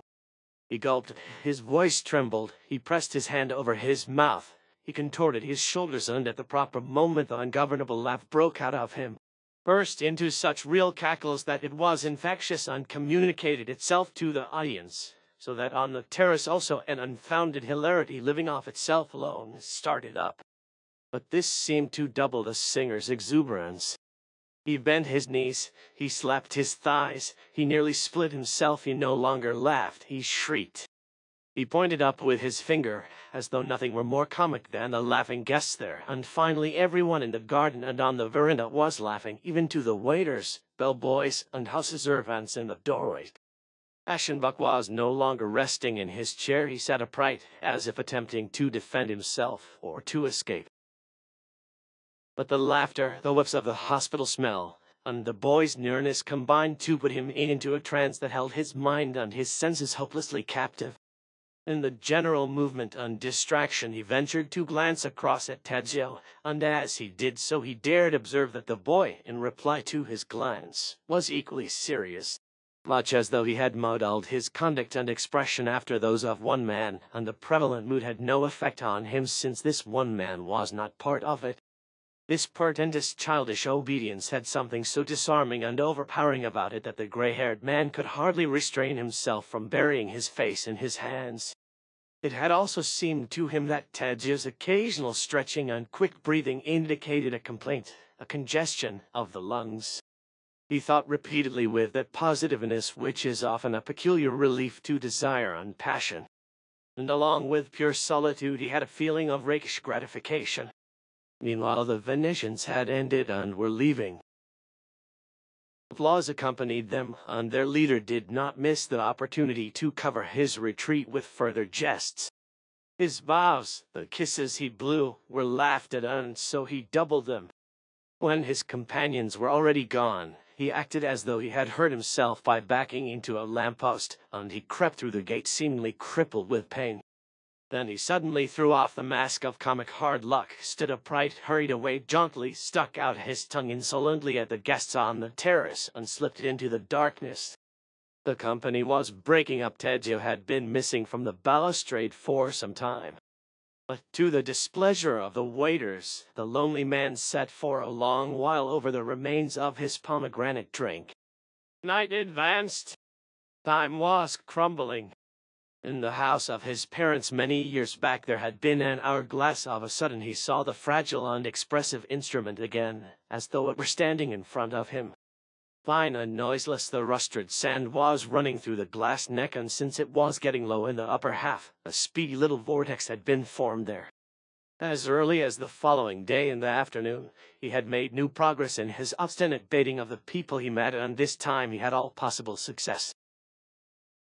He walked from the Piazza of Street Marks into the English Traveling Bureau located there, and after changing some money at the cash desk, he put on the expression of a distrustful foreigner and launched his fatal question at the attendant clerk. He was of Britisher, he wore a woolen suit, and was still young, with closed eyes, and had that characteristic stolid reliability which is so peculiarly and strikingly appealing in the tricky, nimble-witted South. He began. No reason for alarm, sir. A regulation without any serious significance. Such measures are often taken to anticipate the unhealthy effects of the heat and the sirocco. But as he raised his blue eyes, he met the stare of the foreigner, a tired and somewhat unhappy stare focused on his lips with a touch of scorn. And the Englishman blushed. He continued in an emotional undertone. That is the official explanation which people here are content to accept. I will admit that there is something more behind it. And then in his frank and leisurely manner he told the truth. For several years now Indian cholera had shown a heightened tendency to spread and migrate. Hatched in the warm swamps of the Ganges Delta, rising with the noxious breath of that luxuriant, unfit primitive world and island wilderness which is shunned by humans, and where the tiger crouches in the bamboo thickets, the plague had raged continuously and with unusual strength in Hindustan, had reached eastwards to China, westwards to Afghanistan and Persia, and following the chief caravan routes, had carried its terrors to Astrakhan and even to Moscow. But while Europe was trembling lest the spectre continue its advance from there across the country, it had been transported over the sea by Syrian merchantmen, and had turned up almost simultaneously in several Mediterranean ports, had raised its head in Toulon and Malaga, had showed its mask several times in Palermo and Naples, and seemed permanently entrenched through Calabria and Apulia. The north of the peninsula had been spared. Yet in the middle of this May in Venice, the frightful vibrions were found on one and the same day in the blackish wasted bodies of a cabin boy and a woman who sold greengroceries. The cases were kept secret. But within a week there were 10, 20, 30 more, and in various sections. A man from the Austrian provinces who had made a pleasure trip to Venice for a few days returned to his hometown and died with unmistakable symptoms, and that is how the first reports of the pestilence in the lagoon city got into the German newspapers. The Venetian authorities answered that the city's health conditions had never been better and took the most necessary preventive measures. But probably the food supply had been infected. Denied and glossed over, death was eating its way along the narrow streets, and its dissemination was especially favored by the premature summer heat which made the water of the canals lukewarm. Yes, it seemed as though the plague had got renewed strength, as though the tenacity and fruitfulness of its stimuli had doubled. Cases of recovery were rare. Out of 100 attacks, 80 were fatal, and in the most horrible manner. For the plague moved with utter savagery, and often showed that most dangerous form, which is cold. Water from the blood vessels collected in pockets, and the blood was unable to carry this off. Within a few hours the victim was parched, his blood became as thick as glue, and he stifled amid cramps and hoarse groans. Lucky for him if, as sometimes happened, the attack took the form of a light discomfiture followed by a profound coma from which he seldom or never awakened. At the beginning of June, the pest house of the Hospital Civica had quietly filled. There was not much room left in the 2 orphan asylums, and a frightfully active commerce was kept up between the wharf of the Fondamenta Nuova and San Michele, the burial island. But there was the fear of a general drop in prosperity. The recently opened art exhibit in the public gardens was to be considered, along with the heavy losses which, in case of panic or unfavorable rumors, would threaten business, the hotels, the entire elaborate system for exploiting foreigners, and as these considerations evidently carried more weight than love of truth or respect for international agreements, the city authorities upheld obstinately their policy of silence and denial. The chief health officer had resigned from his post in indignation and been promptly replaced by a more tractable personality. The people knew this, and the corruption of their superiors, together with the predominating insecurity, the exceptional condition into which the prevalence of death had plunged the city, induced a certain demoralization of the lower classes, encouraging shady and antisocial impulses which manifested themselves in license, profligacy, and a rising crime wave. Contrary to custom, many drunkards were seen in the evenings. It was said that at night nasty mobs made the streets unsafe. Burglaries and even murders became frequent, for it had already been proved on 2 occasions that persons who had presumably fallen victim to the plague had in reality been dispatched with poison by their own relatives. And professional debauchery assumed abnormal and obtrusive proportions such as had never been known here before, and to an extent which is usually found only in the southern parts of the country and in the Orient. The Englishman pronounced the final verdict on these facts. He concluded, to leave today rather than tomorrow. It can't be much more than a couple of days before a quarantine zone is declared. Thank you, Aschenbach said and left the office. The square lay sunless and stifling. Unsuspecting foreigners sat in front of the cafes, or stood among the pigeons in front of the church and watched the swarms of birds flapping their wings, crowding one another and pecking at grains of corn offered them in open palms. The recluse was feverishly excited, triumphant in his possession of the truth. But it had left him with a bad taste in his mouth, and a weird horror in his heart. As he walked up and down the flagstones of the gorgeous court, he was weighing an action which would meet the situation and would absolve him. This evening after dinner he could approach the woman with the pearls and make her a speech. He had figured it out word for word. Permit a foreigner, madam, to give you some useful advice, a warning which is being withheld from you through self-interest. Leave immediately with Tadzio and your daughters. Venice is full of the plague.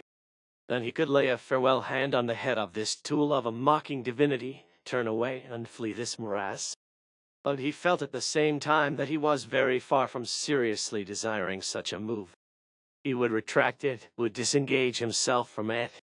But when we are distracted, we loathe most the thought of retracing our steps. He recalled a white building, ornamented with inscriptions which glistened in the evening and in whose transparent mysticism his mind's eye had lost itself, and then that strange wondrous form which had awakened in the aging man the roving hankerings of youth after the foreign and the remote. And the thought of return, the thought of prudence and soberness, effort, mastery, disgusted him to such an extent that his face was distorted with an expression of physical nausea. It must be kept silent, he whispered heavily. I will keep silent. The consciousness of his share in the facts and the guilt intoxicated him much as a little wine intoxicates a tired brain. The picture of the diseased and neglected city hovering desolately before him aroused vague hopes beyond the bounds of reason, but with an egregious sweetness. What was the scant happiness he had dreamed of a moment ago, compared with these expectations? What were art and virtue worth to him, over against the advantages of chaos? He kept silent, and remained in Venice.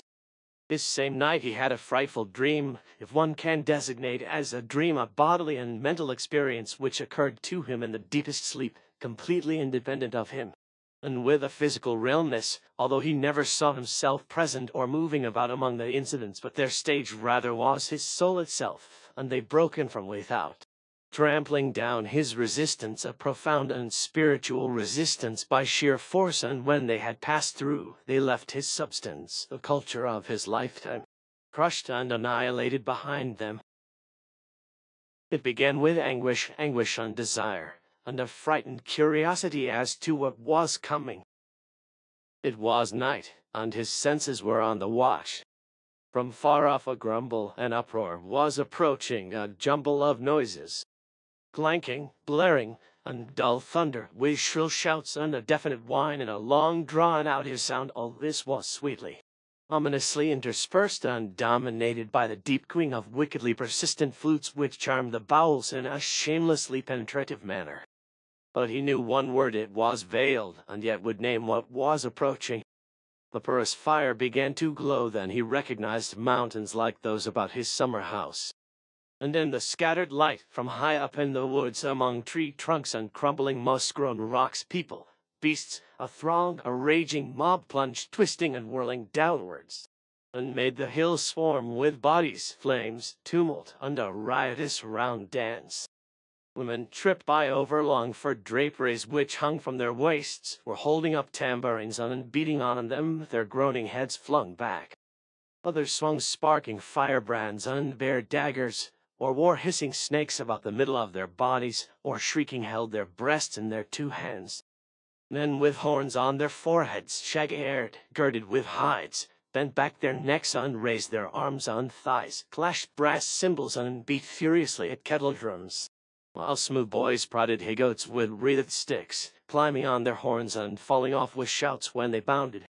And the backchants wailed the word with the soft consonants and the drawn-out sound, at once sweet and savage, like nothing ever heard before. In one place it rang out as though piped into there by stags, and it was echoed in another by many voices. In wild triumph with it they incited one another to dance and to fling out their arms and legs, and it was never silent. But everything was pierced and dominated by the deep coaxing flute. He who was fighting against this experience, did it not coax him too with its shameless penetration into the feast and the excesses of the extreme sacrifice? His repugnance, his fear were keen. He was honorably set on defending himself to the very last against the barbarian, the foe to intellectual poison and dignity. But the noise, the howling multiplied by the resonant walls of the hills, grew, took the upper hand, swelled to a fury of rapture. Odor suppressed the senses, the pungent smell of the bucks, the scent of moist bodies, and a waft of stagnant water, with another smell, something familiar, the smell of wounds and prevalent disease.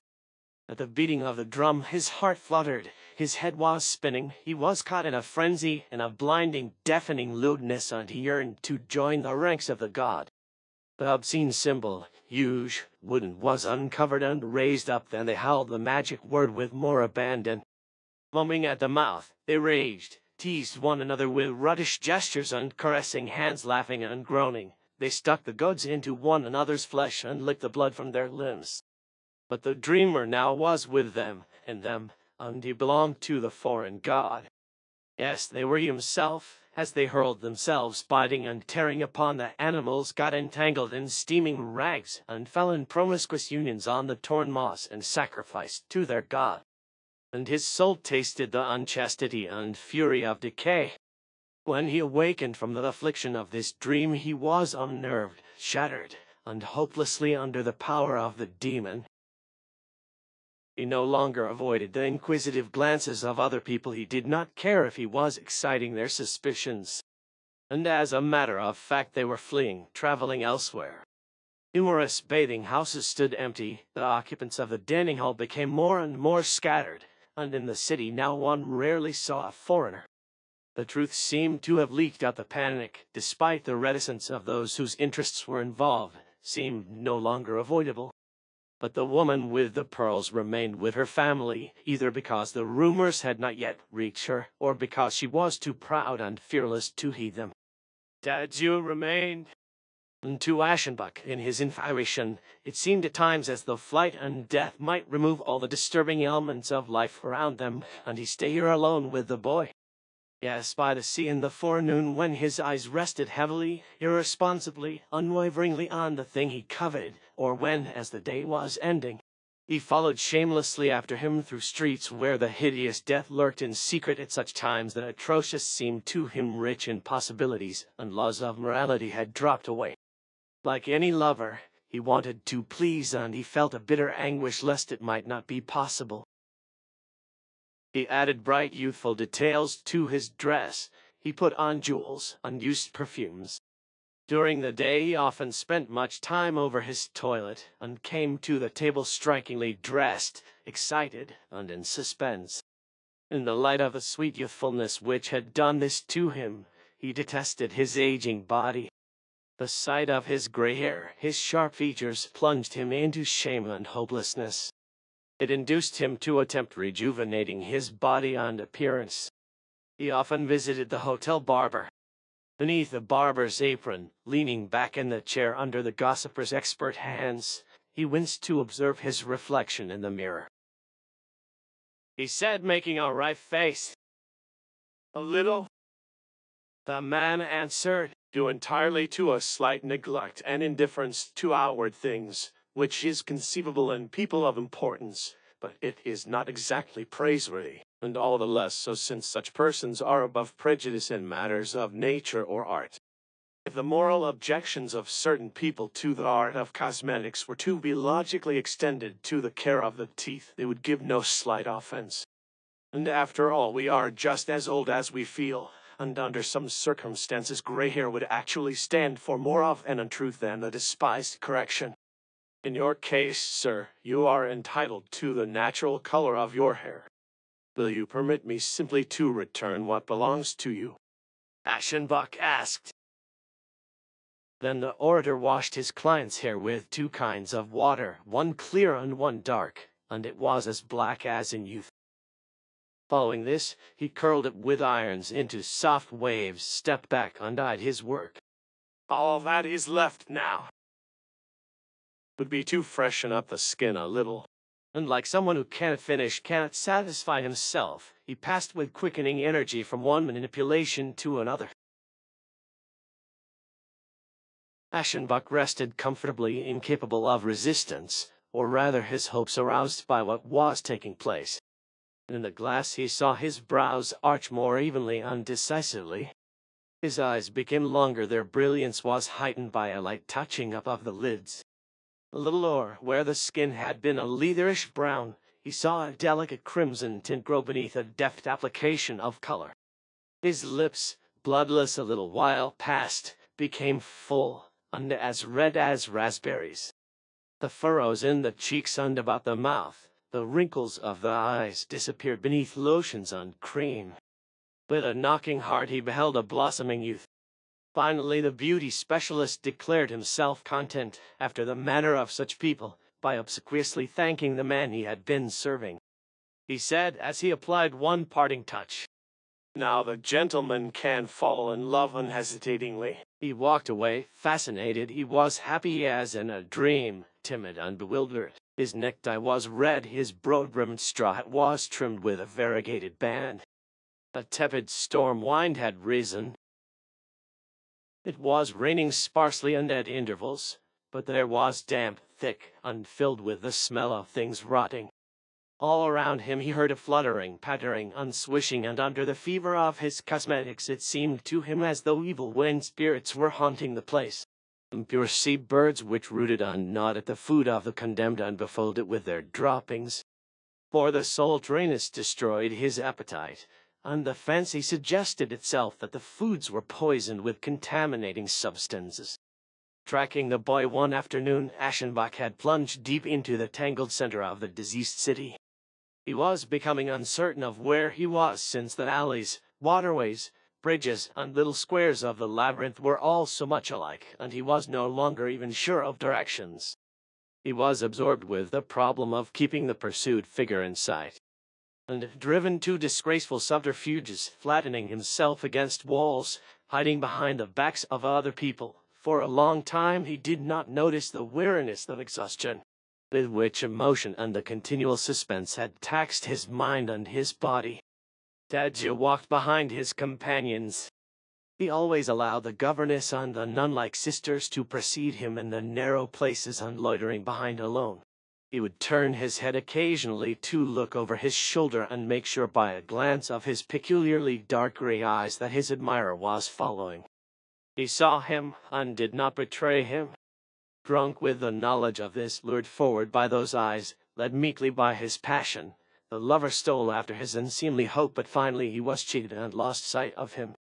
The poles had crossed a short arching bridge. The height of the curve hid them from the pursuer, and when he himself had arrived there he no longer saw them.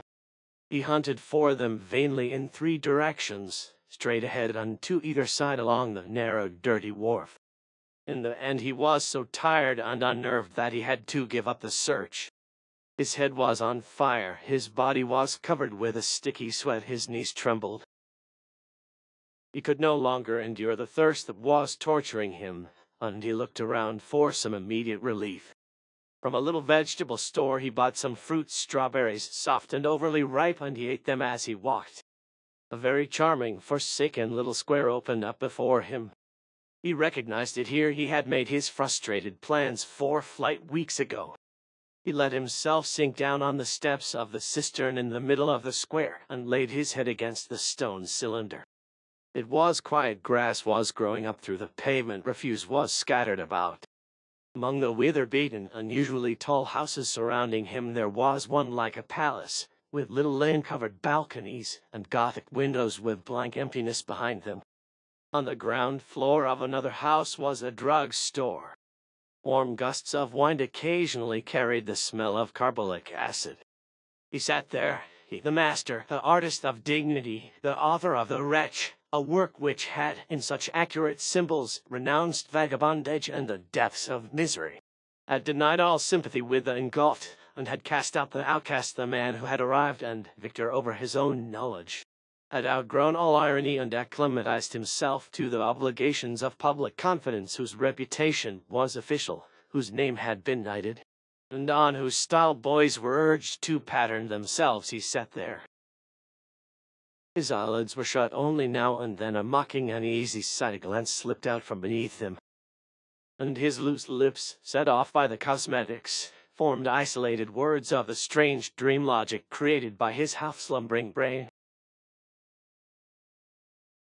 For beauty, Phaedrus, mark me, beauty alone is both divine and visible at once, and thus it is the road of the sensuous. It is, little Phaedrus, the road of the artist to the spiritual. But do you now believe, my dear, that they can ever attain wisdom and true human dignity for whom the road to the spiritual leads through the senses? Or do you believe, rather, I leave the choice to you, that this is a pleasant but perilous road, a really wrong and sinful road, which necessarily leads astray? For you must know that we poets cannot take the road of beauty without having Eros join us and set himself up as our leader. Indeed, we may even be heroes after our fashion, and hardened warriors, though we be like women, for passion is our exaltation, and our desire must remain love that is our pleasure and our disgrace. You now see, do you not, that we poets can't be wise and dignified? That we necessarily go astray, necessarily remain lascivious, and adventurers in emotion.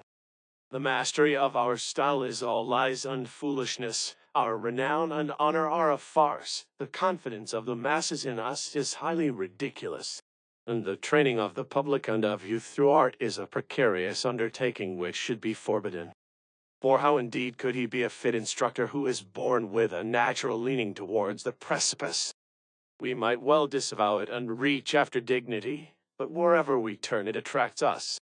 Let us, say, renounce the dissolvent of knowledge, since knowledge, Phaedrus, has no dignity or strength. It is aware, it understands and pardons, but without reserve and form.